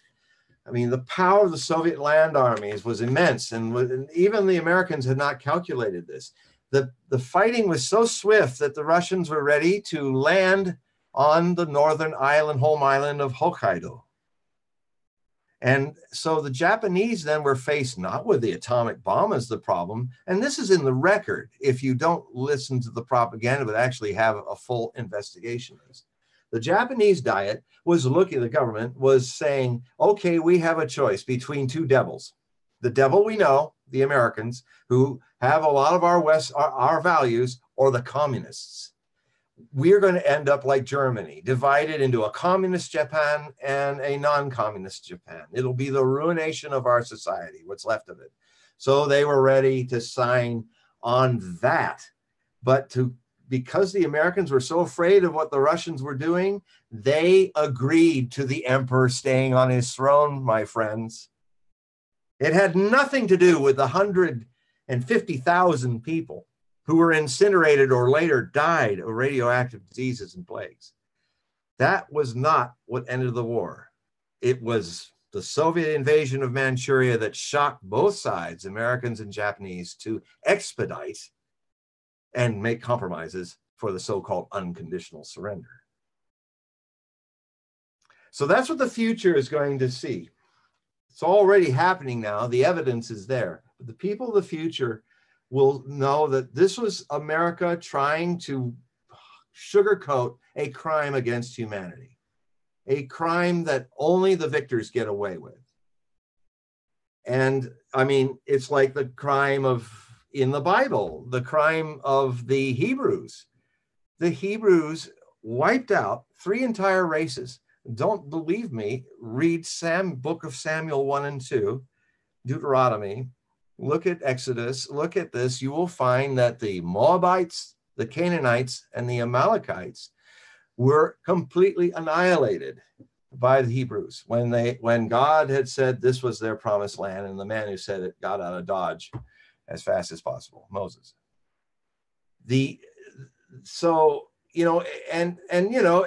I'm not being hard on the Hebrews, because Americans have also been very successful in nearly eradicating entire races, the Native American peoples. So all nations do crimes against humanity. The nations who win get to sugarcoat their crimes. The people of the future will not be living in national identities.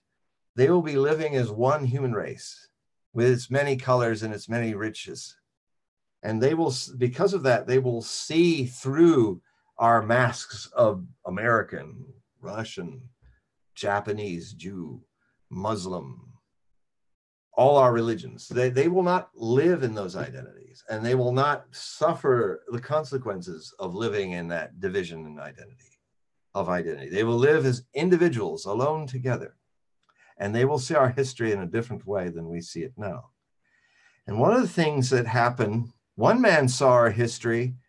He saw our history in 1555. And in Century 2, Quatrain 6, he wrote, "Near the harbors, within 2 cities, there will happen 2 scourges, the likes of which was never before seen. Famine, a pestilence from within. People put out by the sword, cries for help to the great immortal God." I mean, this is one of those rare moments where Nostradamus is getting emotional about what he's seeing. And my God, what was he seeing? He was seeing, here's the thing. Hiroshima and Nagasaki were both ports, both harbor cities. The 2 scourges never before seen. Well, no one before that moment in August of 1945 had ever seen the atomic bomb level 2 cities. So this is, I believe, even though he's not mentioning directly Japan, this, I think, is mostly about it. And then the other thing too is a strange riddle. This is the doctor who fought pestilences in the 16th century in France. So he had a lot of experience about sickness as a doctor, but he calls this pestilence a pestilence within. Are you aware that radioactive sickness begins to unravel the cellular center of your physical matter? So it literally burns from within and radiates out. I mean, there was the first man that actually had a serious study as he was dying of radiation disease was one of the men in the Manhattan Project in Los Alamos, who had an accident when he was moving some highly radioactive material. The lead lid moved, and he had to reach out and put it back on. Otherwise, everybody in the building would have been killed by it was high radiation. And at that point, even it must have been really bad because they didn't really understand how bad radiation could be. But his first reaction when he did that and saved everybody is, "Oh my God, I'm dead," he said. And what happened then is the arm that had touched the radioactivity, it swelled up into 3 times its size from inside. And it's like the doctors were working on him, and it seemed like his organs and everything were swelling up from this really heavy jolt of radiation. And they're like going, "God, I don't know how to fix him. I don't know how to help him. It's like we've never seen this kind of a disease before coming from within, and here's Nostradamus describing something very similar, the people of Hiroshima and Nagasaki." And so, he's using the poetic term of, the put out by the sword. I get the feeling that this is like when people are in 16th century are thrown out of their cities and towns, grabbing their children. They're out in the woolies because, the world was a lot less populated then. There wasn't another big city to go to. The Paris, capital of France in the 1550s, was the second largest city in the world, and it only had 160,000 people. It has 10 million now. And the bigger city was London with 250,000, 250,000. Those were the 2 largest cities in Europe at the time. So we were talking about a world, there were 14 million people in France at that time. Now there's, almost 70 million. So it's a concept that we don't understand in our crowded world. So when you're cast out of the town beyond its walls, put to the sword, it makes me think of all the pictures of the children and the women with their hair burnt straight up, with no clothing left, only the pattern of kimonos burnt into their flesh. And they're walking like Frankenstein's monsters with large parts of the skin hanging from their burnt arms. This is a scourge. And when I was writing this and updating this in the next couple of years, I'm going to completely revamp my 1997 complete examination of all of Nostradamus's prophecies into 750-page volumes. And it's, I cried when I was looking at this. I was there with him. It was like, how did this man see these things and keep centered? How was he able to see such things? And of course, the sad thing about it is most of his prophecies are very pessimistic, but there are some that are not. But he saw a lot of potential bad stuff. He also saw some immense wonders, like humanity leaving the world and colonizing different constellations. So in lieu of that, just one last thing I will say, the quatrain is quatrain 6. The attack on Hiroshima was on August 6th. Now, another anagram number word game. If you can turn a number upside down and make a new number, you can do it. You turn the 6 into a 9. Nagasaki was bombed on August 9th, 1945. So, you know, sometimes the volume, Century 2, works, sometimes not. The thing that's caught even some really fine scholars of Nostradamus in a trap is that the patterns in Nostradamus are random. There's not one pattern or one key to unlock the whole thing. There was one man that I respect who went into the humongous effort of translating everything of Nostradamus under the theory that all the quatrain indexes were dates. Dozens of them are, I would contend, but you get trapped into actually, you have to project something to make that so, and he couldn't catch himself, and the poor man wrote Mario Reading. He wrote, in my view, I like Mario's work, but it was a classic example of even the best among us getting caught in a trick of our own projections on the cloudy verses of Nostradamus, that one man writes an entire 1,000-page book on this cloud being a giraffe. Another man over here writes one on it being a bunny. But the thing I've tried to do is simply look at the cloud as a cloud and not project myself and its images of my mind onto Nostradamus. And that takes decades of learning to be able to accomplish. So, but in the same breath, I've got to say that one always has to be mindful of the potential of conditioning and projection, even with me. So the thing I want to go to from this now is my last, and this is a kind of a real nice mind blower to end on a really beautiful note, is as far back as my sophomore year, I was planning a book about the future because of things that were happening to me, and especially when I was 21 years old. I had this thing happen where I was doing a lot of Robert Monroe astral projection. I was in his Gateway program, 50,000 guinea pigs who were all making our reports about this marvelous work. One of the real pioneers of subjective scientific research into the subject, the scientist. How do we tick who watch the things we invent and discover? And astral travel being a psychic possibility, we did it. So I was doing that, and I was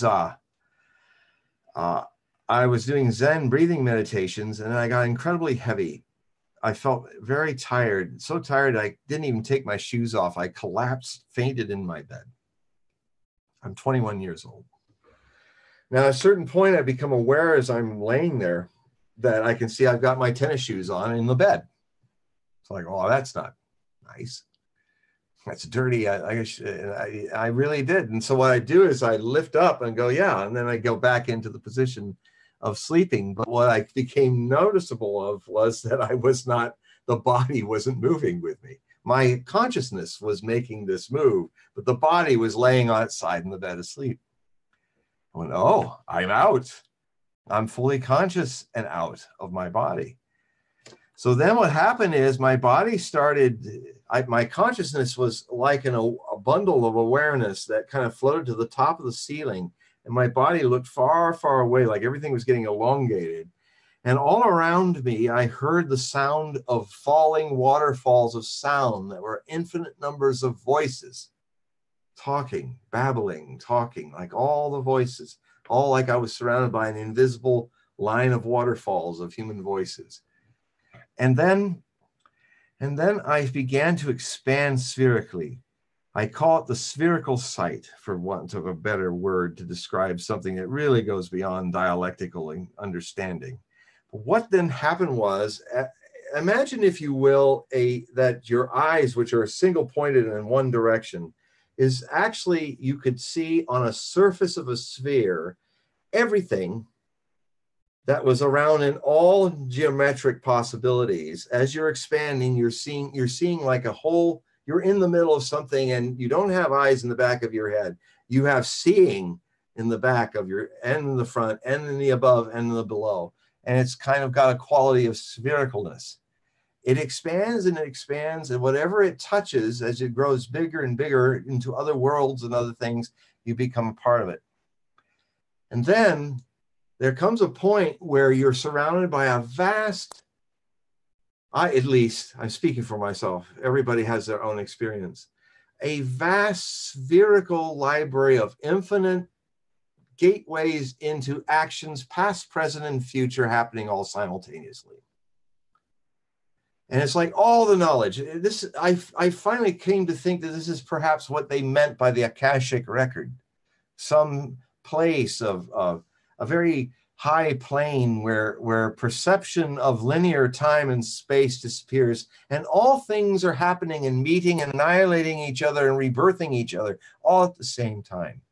And in this kind of, that's, I think even the Wachowski sisters had some idea of this when they did the architect meeting Neo, where there were TVs all around in a huge circle in the office.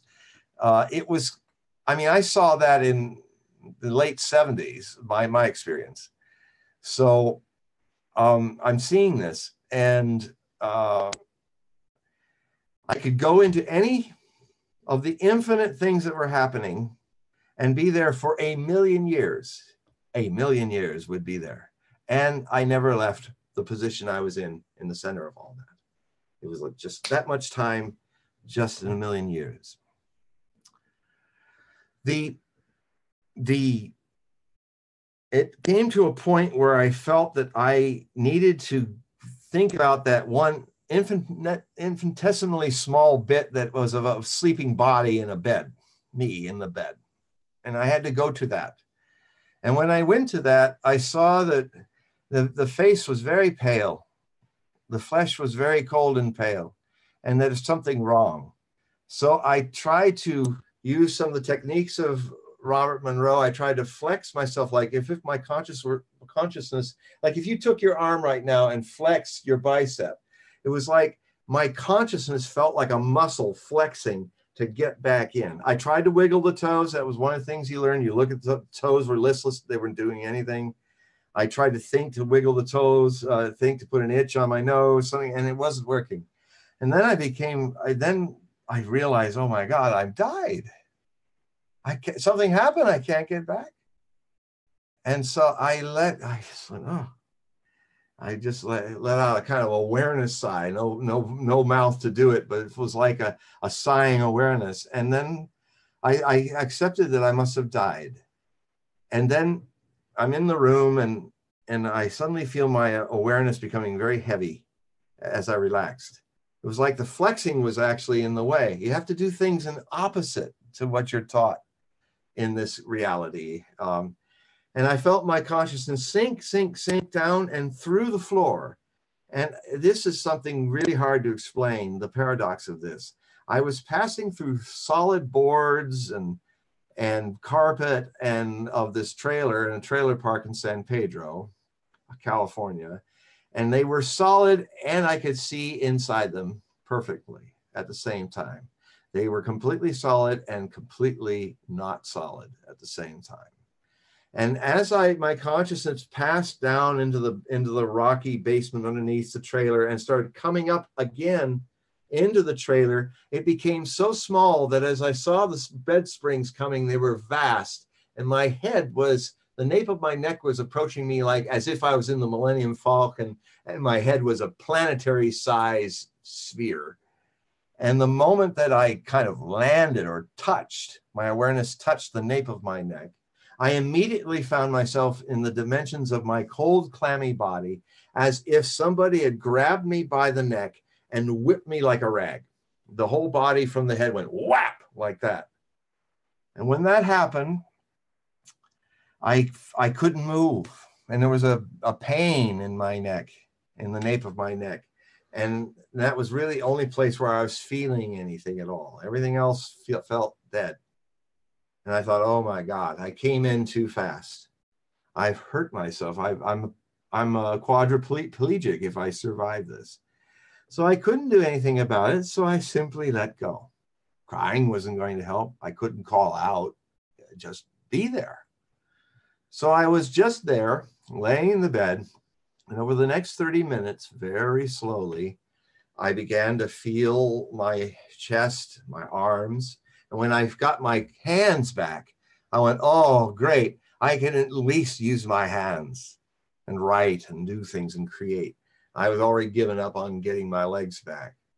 And then slowly, slowly, I got my legs back until I could move my toes.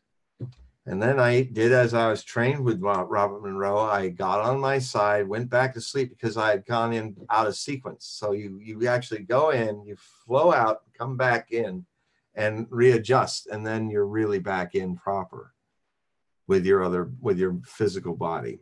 Ever since that experience, I have never been quite in my body. It's been sort of I really have a sense inside my inner eye of seeing behind me and around me and below me in an odd way. So a shadow of that has remained with me. For the next 6 months, I had a twitch in my nape of my neck, and it took 6 months for that to leave. But I've never been quite the normally abnormal since that time. So why am I giving you this background? Because what I sensed and then sensed at the age of 17 in junior high, and no, 16 in sophomore year of high school in Palos Verdes, California, in Rolling Hills High. And what I experienced again, I think in 1976 with this experience at 21, was this idea that until a few weeks ago, I had not seen a scientific parallel to prove that it was possible. And this concept, this idea is that it's actually represented by what I call in the final article of my last wave of articles, the cosmic smooch. What it is a photograph made from lasers and devices that from the university professors of Glasgow, Scotland, that have basically taken the theory of quantum entanglement and shot a picture of it in action. This is significant stuff. This is basically, if those of you in science understand that the whole concept of quantum entanglement had fascinated and spooked out equally Albert Einstein. You know, the idea that one thing entangled somehow mysteriously with another can communicate itself and repeat itself or change. If this thing here changes, it immediately changes the other thing in another place, another time and space and place. And so it is entangled. Now, in the theory, a lot of scientists were theorizing, well, this could be a whole new form of communication. But Einstein said, I don't see how this theory can work because information like mass and physics can't go faster than the speed of light. That's at least what he thought. These people have created one side that looks like a lowercase of lips on a black background and it looks just like somebody kissed a window, or it's the kiss in The Martian that the crew member, the geek who did all the computing, did on the man she was going to marry later when they're about to blow the front door so they can slow down the spaceship so they can grab the guy who's come up from Mars in that wonderful movie, The Martian. And he's got his big space suit on and she kisses the space suit. And then she looks at him and says, don't tell anybody I did that. And you can see this smooch. So the lower part, and you can see it in HogueProphecy.com, I have it there. The lower lip, if for want of a better word, is showing how it's affecting the upper one of two. These are two quantums that one is changing the other, and it's being photographed. And so that brings in this idea that I've always had, is that thought does not travel by the speed of light. Thought is instantaneous. We'll prove it someday when we do an experiment with a colony on Mars and have a way to measure thought. So I go into some really wild ideas that were a part of my story, where I do not see, and maybe in the initial stages, I mean, there's a prophecy of Nostradamus about the world being destroyed by the expanding sun, where it expands as a red giant to the orbit of Earth around the year 3797 AD, about 1800 years from now, a little less. And in his talk about the revolutions of Mars that would continue, in astrology, the revolution of Mars is the cycle is 700 years. So it's when he talks about people colonizing stars in Aquarius that didn't quite work out, but colonizing stars in the constellation of Cancer that will last, that civilization will be perpetual. That means it's a galactic civilization. It's possible that he's describing some sublight journey that takes 700 years to get to these. And I think in the process, what's going to happen is people are going to understand that it's just too long and too inhuman a journey. I mean, people who live and die on an asteroid, let's say it's been built as a great city, none of those people will ever reach the destination. But what if there's a way that's not even using wormholes? What if there's a way to harness the eternity of the present that can work like a black hole, that actually around the edges of the eternity of the present is the phenomenon of identity connection that can then, that the people that would run this could have possibly gotten into something like what I had experienced, and instantaneously, therefore, if they see all the things that are going on all over the galaxy and universe, they can look at the one point where something's happening out of all the infinite points, think they're there, and they never left. They were already there. And therefore, find a way then in this spherical sight concept to actually create a vessel and create a way to teleport a physical matter as well as spiritual beings to any place in the universe. In fact, you don't instantaneously go, because instant is a movement. It is, I call it Zen teleportation, using the engines of silence. And basically, I talked to Whitley Strieber about this on one of his shows recently, and he's certainly a man who is also a prophet and also been amazingly accurate and often thinks of these way out things. And I was pretty impressed when he was impressed by that, because he's a man hard to impress about all things extraterrestrial. And so, you know, with all the travails I've talked about, I guess this happens when you're expert on Nostradamus. You wrestle with the pessimism of the master from Salome de Provence from the 16th century. But I always try to find something positive, even in the things that are scary. There are opportunities. There's always an opportunity to grow and expand from anything that happens, because happiness and sadness, fear and courage, they're all transitory. But if there's something that is experiencing them, that which can never be experienced, that witnesses it, from there is the source of eternity, of this kind of travel that I'm talking about without travel. I mean, it's been touched upon by the guild navigators of Dune. Science fiction prophets have in their writing hiding under the guise of fiction. Orson Scott Card and his character Jane in Children of the Mind is definitely on the same track as I am about this. And it's nice to know. It's nice to know that others, as we were talking earlier about how synchronicity of things, how things come together, Rex, it's not owned by anybody. It's the gift of the existence.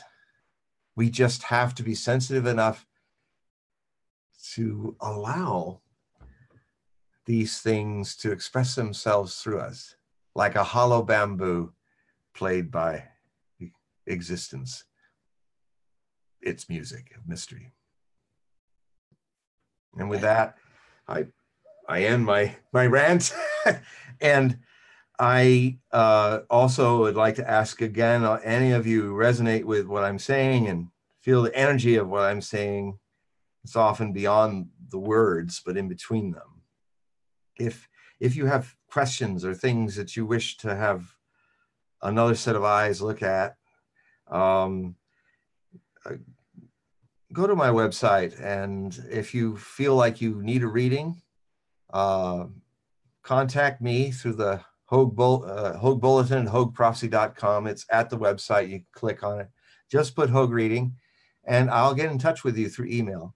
And we'll set up a situation where the very background you see here, my little space station effect, it'll be, as many people have done it already, it says, wow, I feel like I'm a one-on-one. I'm Rex Barron, I'm with you, and it's a one-on-one show. Only you'll be the show. It'll be about your journey that I'll help with my experiences to illuminate. Wow. I mean, you know, you went from a rant, but it moved into a form of poetry, man. That was awesome. That was fantastic. And I know that we've gone 2 hours, and I did promise the audience, though, that we would answer at least a couple of questions here. You know, I when I ask the question, though, I'm going to ask a question. I'm going to go outside and make sure that the water, the tide isn't up to the front tires yet. We are going to have to close the book. I'm like, okay, hold on, we're backing it up, and I'll be backing it up while you're answering the question, and we'll figure it out. But yeah, so just let's get to the. We're going to do. I would hate to have you sing. If you're in real trouble, start singing "Nearer to God Than Thee," like the song they were playing in the Titanic. Oh yeah. Oh, that's really scary. No, I can't even. Man, that was just. Remember I'm on top of the world or something like that. I liked it when the seagull hit him in the face. So no, was it seagull crap or was it just a seagull? It was a seagull. Yeah. No. It would have been better if it was seagull crap. That would have been really nice if it just splatted right on his forehead. I'm on top of the world. Take that, Leonardo. You think you're so special? Here's some. Oh, we love Leonardo. You're amazing. You're amazing. You are amazing. Okay. So, folks, we're going to take some questions now. Yes. And actually, I am going to get this thing converted into four-wheel drive once I can anyway, I'm eating top ramen for the next 6 months because that's how I was able to afford this. So 6 months of top ramen. Now, we're going to take questions. The first question is, have you heard of cowbell? No, that's I'm joking. There's this guy in here called Magic Sufi. He's hilarious. Every other comment is, it's time to play the cowbell. We need more cowbell. John's good, but John needs a little more cowbell. So okay, we're gonna I can answer that because I'm a dervish. I'm a whirling dervish. One of the things I learned, I have a Sufi dimension to my work, and you know, the thing that happens though, if you're whirling, the amazing thing is that if you're whirling centered in your heart with one hand up and the other down, so it's a conduit to the world, you can spin effortlessly, fast, and you just let everything blur. You don't look at anything. The funniest thing that happens is, and I will pose this to your friend here, and if he's a true Sufi, he'll understand. If you say, what about the cowbell? If you start thinking about cowbells when you're whirling, you'll lose your balance. Because whatever your thought is, holy or unholy, if you think while you're whirling, you have to stay in your heart. So in the heart, the cowbells are ringing. Cowbells. And we actually spent valuable time talking about that. And that's my fault, John. I think that your version of it was much better than mine. You actually made sense with cowbells. I attempted. I have cows next door. After I've talked to publishers, I go and try to get my humanity back by talking to them. Hello. I'm doing that. That's good. Hello. Yeah. Hello. Hello. Ethel Merman. Oh man, this is okay. So okay. Next question. Here we go. There were questions that were mostly asked about an hour ago, and I was hoping the mods were going to take the questions and write them down. So mods, please do the copy and paste of the questions, because I saw some great questions earlier, even by Greg. Greg, you were asking some good questions. You were asking something about what his opinion was on the Hong Kong situation, and it was more detailed. So we've got about 10 minutes, folks, and then I'm done for tonight. Then I'm actually going to go hang out at the hotel. I've been sitting on a cooler here in the van, and it's nice, but it's okay. All right, question and answer time. Here we go. Here's a good question. Do you think that the current pope is the last pope? I'm actually taking my best-selling book, The Last Pope, which I published in 1998 for Element Books. It actually achieved #1 in Amazon of all books. At a time, there weren't any ebooks at that time, but it was still competing against 2-3 million physical books.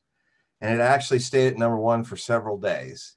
I am in the process of publishing that, hopefully by Christmas, where we'll look at this issue, and I'll update that, because St. Malachi's prophecies are my other kind of major thing that I do other than Nostradamus. And it is very likely that he is the last pope. I'm going to look at the different arguments or discussions and interpretation about that. One of the reasons is that it's because he is kind of broken with a lot of traditions that will never come back. Like, he likes to only be called the Bishop of Rome. That's a minor one. But the other possibility is that because he's the last entry of the 112 references to popes from the 1130s, when St. Malachi was purported to have done this, that he is, because he broke the pattern of just one numbered motto after another, but a whole paragraph about Peter of Rome being the last pope. It's also possible that because Benedict created the apostasy, he was always anticipated by papal prophecy watchers to be the man who would start the crisis in faith, which is central to the apocalyptic views of Book of Revelation from the Catholic point of view, which is quite different from the Protestant point of view. The emphasis is on the crisis at the very highest echelons of the church. And that's happening. Pope Benedict the 16th is definitely a man that has been under a tremendous scandal with the pedophilia and all the things which has harmed credibility of the Catholic Church in ways scarcely seen in the last 16 centuries. So it could be that the break has happened. With the apostasy, Malachi stopped the Latin mottos being one after another. And it's possible that even though many things represent Peter of Rome being Francis, it could be that the last pope that's talked about is a jump to the end. And it may not be the last pope, but it's what happens in the life of the last pope. It's not made clear whether that's the last pope that follows, mainly because of this break in the pattern of prophecy. So, but this book, I'm just giving you a little taste of a few things, but this book will look deeply into this, because it'll also look into the Catholic prophecies that, if you see them outside of dogmatic anticipation, you will see that there are 3 cycles in the ministry of the church in one prophetic point of view. They each are part of the Trinity, defined by one element of the Trinity. Each are 20 centuries long. The first 20 centuries is the age of the Father. I am a jealous God. I am the Father figure, the Lord of hosts. The second stage in the ministry of the earth is the age of the Son. It's 20 centuries of Jesus. So that age has come to an end because now we're in this new millennium. This will be, the next 20 centuries will be about the age of the Holy Spirit, which is actually where dogma and religion and big business religions and all that, a middleman, a priest, a go-between, dissolves. And your relationship with the divine is direct. So this book also looks into that. Next question.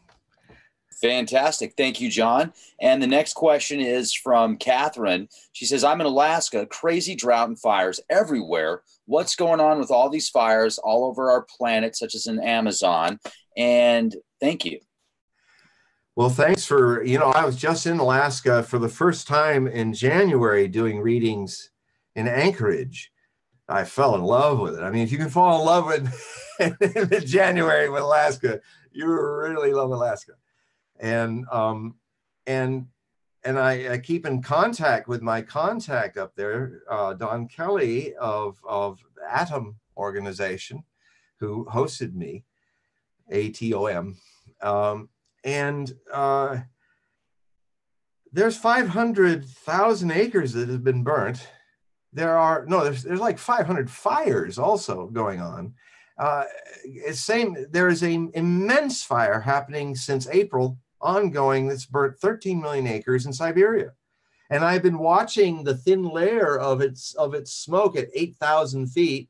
I knew it was 8,000 because I flew down into it when I was doing a film a few weeks ago, doing some TV down in LA for something about aliens.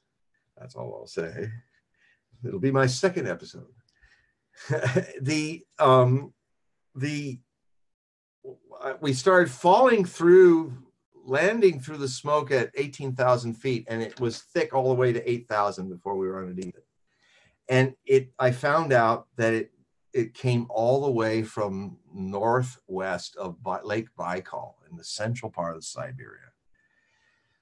Well, if you ask me, and you are, I am saying this is exactly what the scientists and even a lot of prophets said would be these kind of things happening when the world's heating up. That the tundra fires, the great fires, I mean, in the case of Amazon, that is willful because the new president of the Amazonia of Brazil has called himself President Chainsaw. I mean, he is, if you just follow the quotes, and in my future Hogue Prophecy articles, we will, this man is totally he doesn't believe there's any climate change. He wants to exploit. He has all these U.S. business backers. I was just looking at some of the pamphlets that were being shown on RT America about it, that show that they basically just want to use up what's there, and that it's the biggest fires that have ever happened. And just to show you some bias that goes on in the news, there are even bigger fires burning up the Congo right now in Africa, but they're not even reported. And also willful presidents and dictators and people just burning it all up. But the good news is a lot of people got pissed off about the Amazon. A lot of world leaders started giving shit to this guy. And Bolsonaro had to actually bring in the army to put out these fires. That's a good sign. So what's going on is it's climate crisis. It's a climate disruption. I've spoken on it before. There are different opinions about it. My opinion, I've been on this since I was 17 years old when I became aware it was coming, is that we have put enough pollution into the system to unbalance the climate sequestering engines of Mother Nature. Our great forests are burning, they sequester carbon. The permafrost is bubbling in the polar seas. We talked about that in the last show. And that could literally add another 50 gigatons of methane into what would be a 3/4 increase of every bit of pollution we put in the system to knock it out of balance since the beginning of the industrial age. And most of this happened starting in the 80s. We've done most of the worst damage just in the last 35 years. And in the next 20 years, if we keep going, populations will collapse. As you might know, in Alaska, the pencil fish is disappearing. It's broken the chain of a lot of food chains, where islands that used to be filled with seals, islands filled with birds, like in St. Paul, there's no birds anymore. They're disappeared. They died. So Alaska, the farther north you go, or the farther Antarctically south you go, you will see more and more dramatic impacts of the climate being changed, because these are the quasi-canary and the coal mine.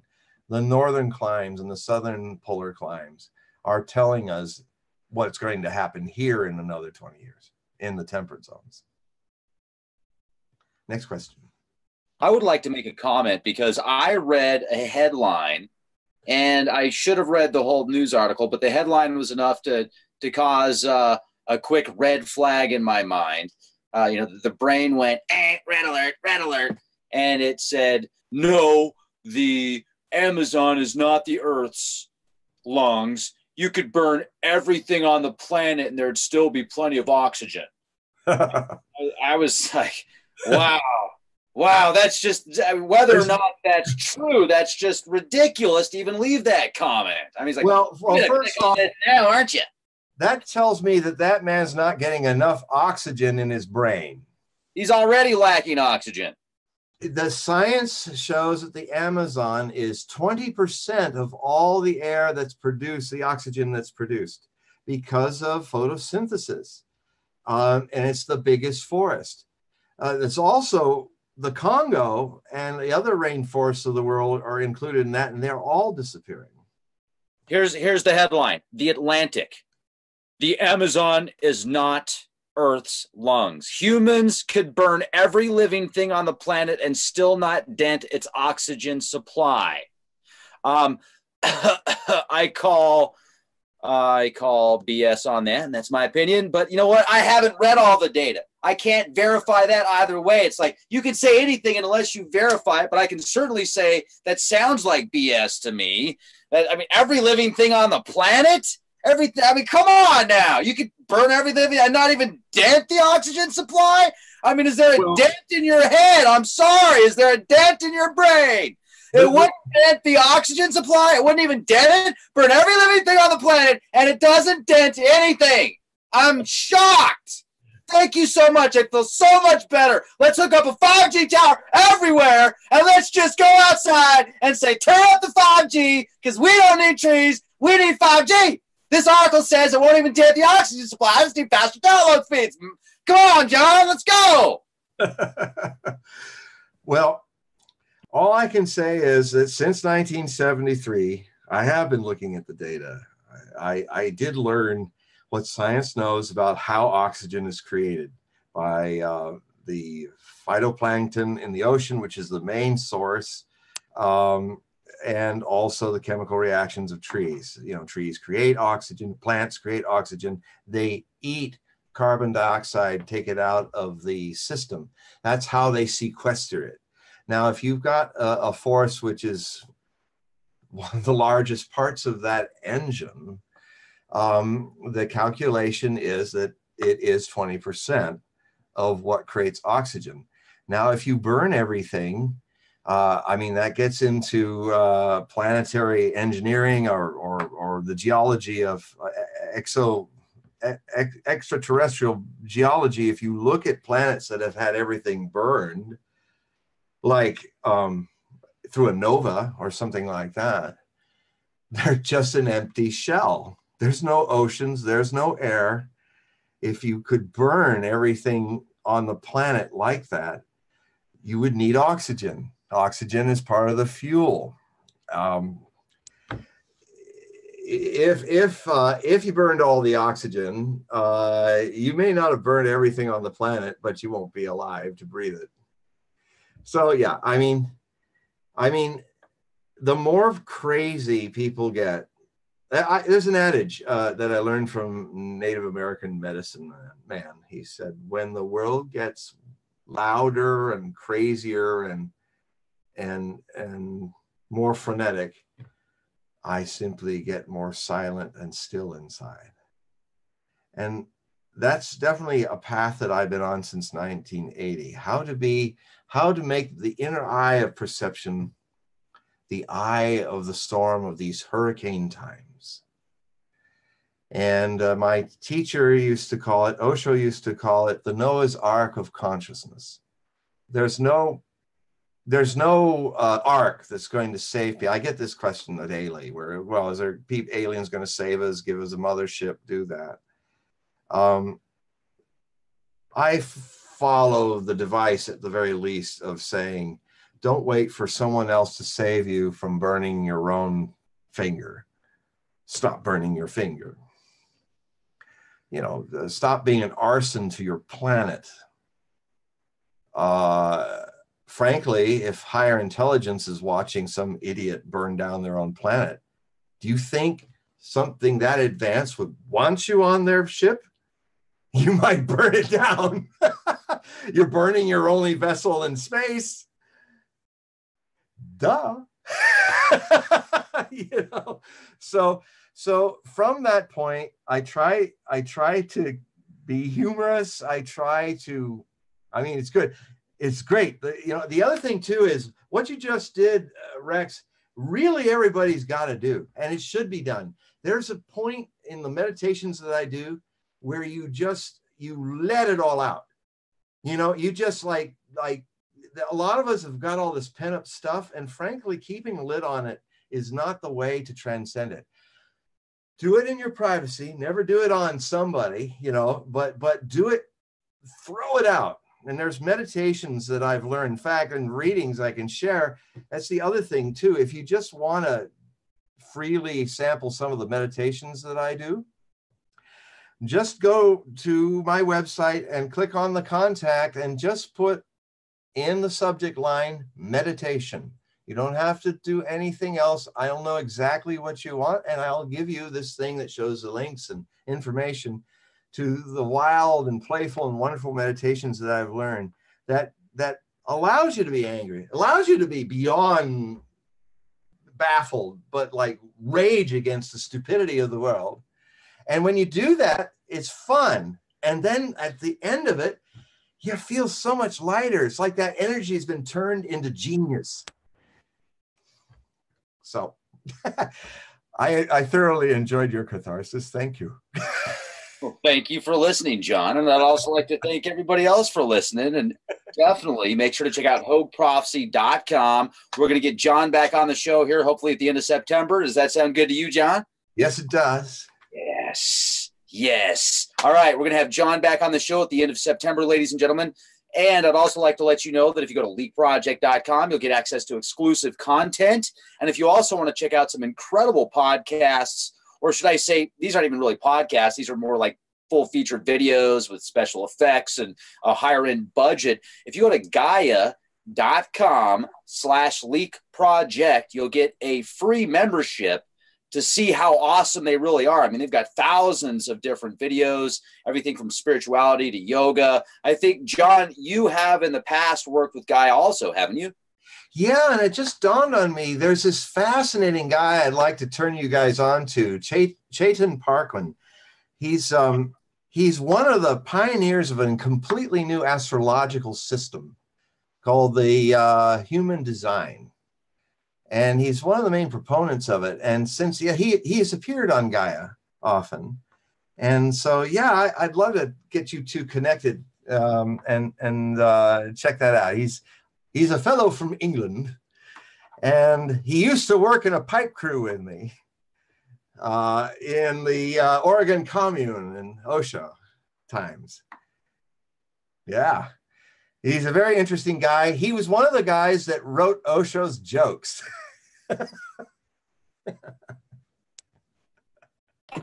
I haven't heard any of Osho's jokes, so they're funny. I have to tell you some they are very funny. He had a very straight-faced way of doing them, and yeah, I'll have to do a few of Osho's jokes for you.